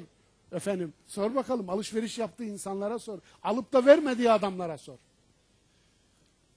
Ya mağdur ettiği, anasından doğduğuna pişman ettiği, rezil ettiği, yek ekmeğe muhtaç ettiği, bir söz üzerine alıp da üstüne yaptığı insanlara sor. Onlara git de sor. Efendim. Yani orada seremoniyle işi. Buna ne diyorlar? Şark kurnazlığı dedikleri şeyin din haline getirilmişi tam da bu olsa gerek. Yani her bid'at aslında dinden bir şeyi çalıp götürüyor ya. Aslında bakın özünde olmayan şeyleri koymamız en azından şunu. Şimdi ben de cenazeye yani 1000'de 1 cenaze kıldırmak durumunda kaldığımda tezkiyeyi bana bırakıyor imamlar. Bırakmasalar iyi olurlar. Efendim yani işi bilen birkaç imam bu yükü omuzumdan aldı, sağ olsun, dua ettim. Ama bana bıraktıklarında en azından şu açıklamayı yapıyorum. Aziz müminler, burada helallik bu insanın hakkına geçtiği kul haklarına helallik olmaz. Bu umumi hakların helalliğidir. Müminin mümine toplumda, aynı toplumda yaşamaktan dolayı bir hakkı var ise eğer onun helalliğidir. Yoksa spesifik hakların helalliği spesifik karşılıklarla olur. Bil fiil karşılıklarla olur.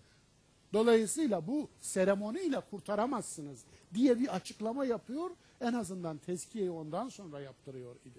İmam kardeşlerim de en azından böyle yapsınlar. Yine nasıl bilirdiniz'e cemaate eğitsinler. Allah daha iyi bilir dedirsinler. Anlatabiliyor muyum? Allah daha iyi bilir tabii ki. Adam hiç ömründe görmemiş zaten. Ne yani, yolu oraya düşmüş. İş için gelmiş, camiye girmiş, camiden çıkmış, cenazede kendini bulmuş. Durmuş oraya. Nasıl bilirsiniz diyor. Ne desin şimdi? Allah Allah. Bilmiyor ki. Nasıl bilirsiniz diye soruyorsunuz. Eyvallah. Orada zulmettiği birilerinin içi yanarken cemaatin nakarat vokalistliği işi kurtarmaz. Fiili tevbenin Kur'ani karşılığı örneği Tevbe suresinde var. Biz Osmanlı'da yaşanmış bir tevbe ile dersimize noktayı koyalım.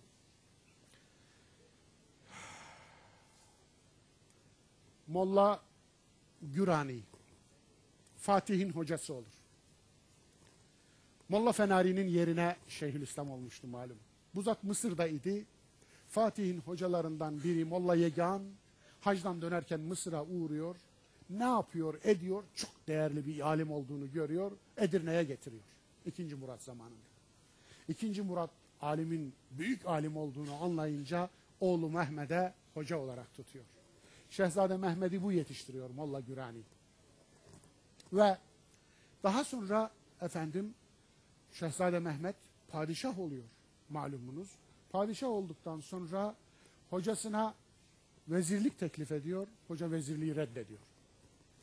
Kazaskerlik vazifesine getiriyor bu sefer.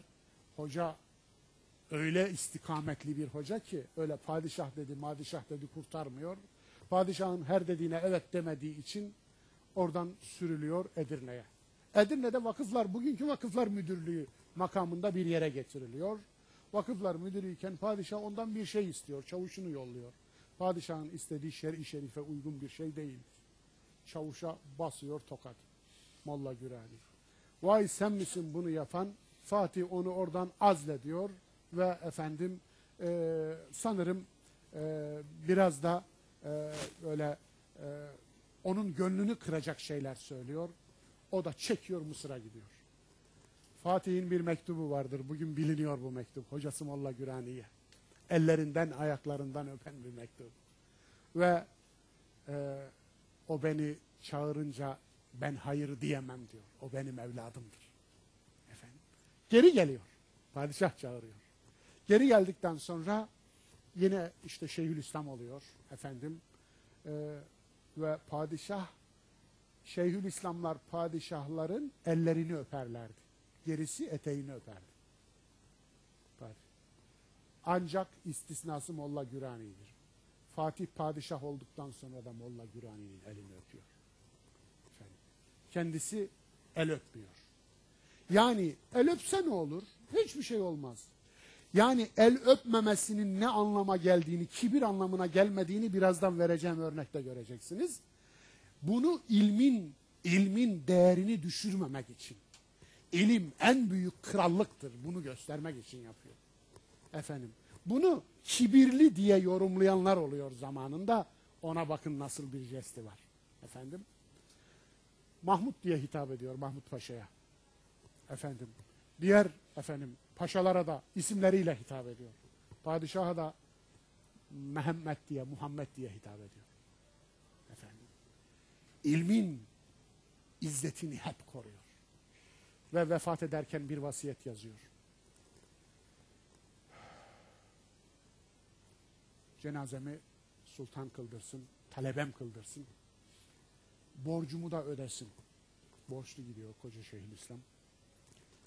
Ama Vasiyette baba bir vasiyet var. Beni kabre sürüyerek götürsünler. Ayağımdan sürüyerek götürsünler.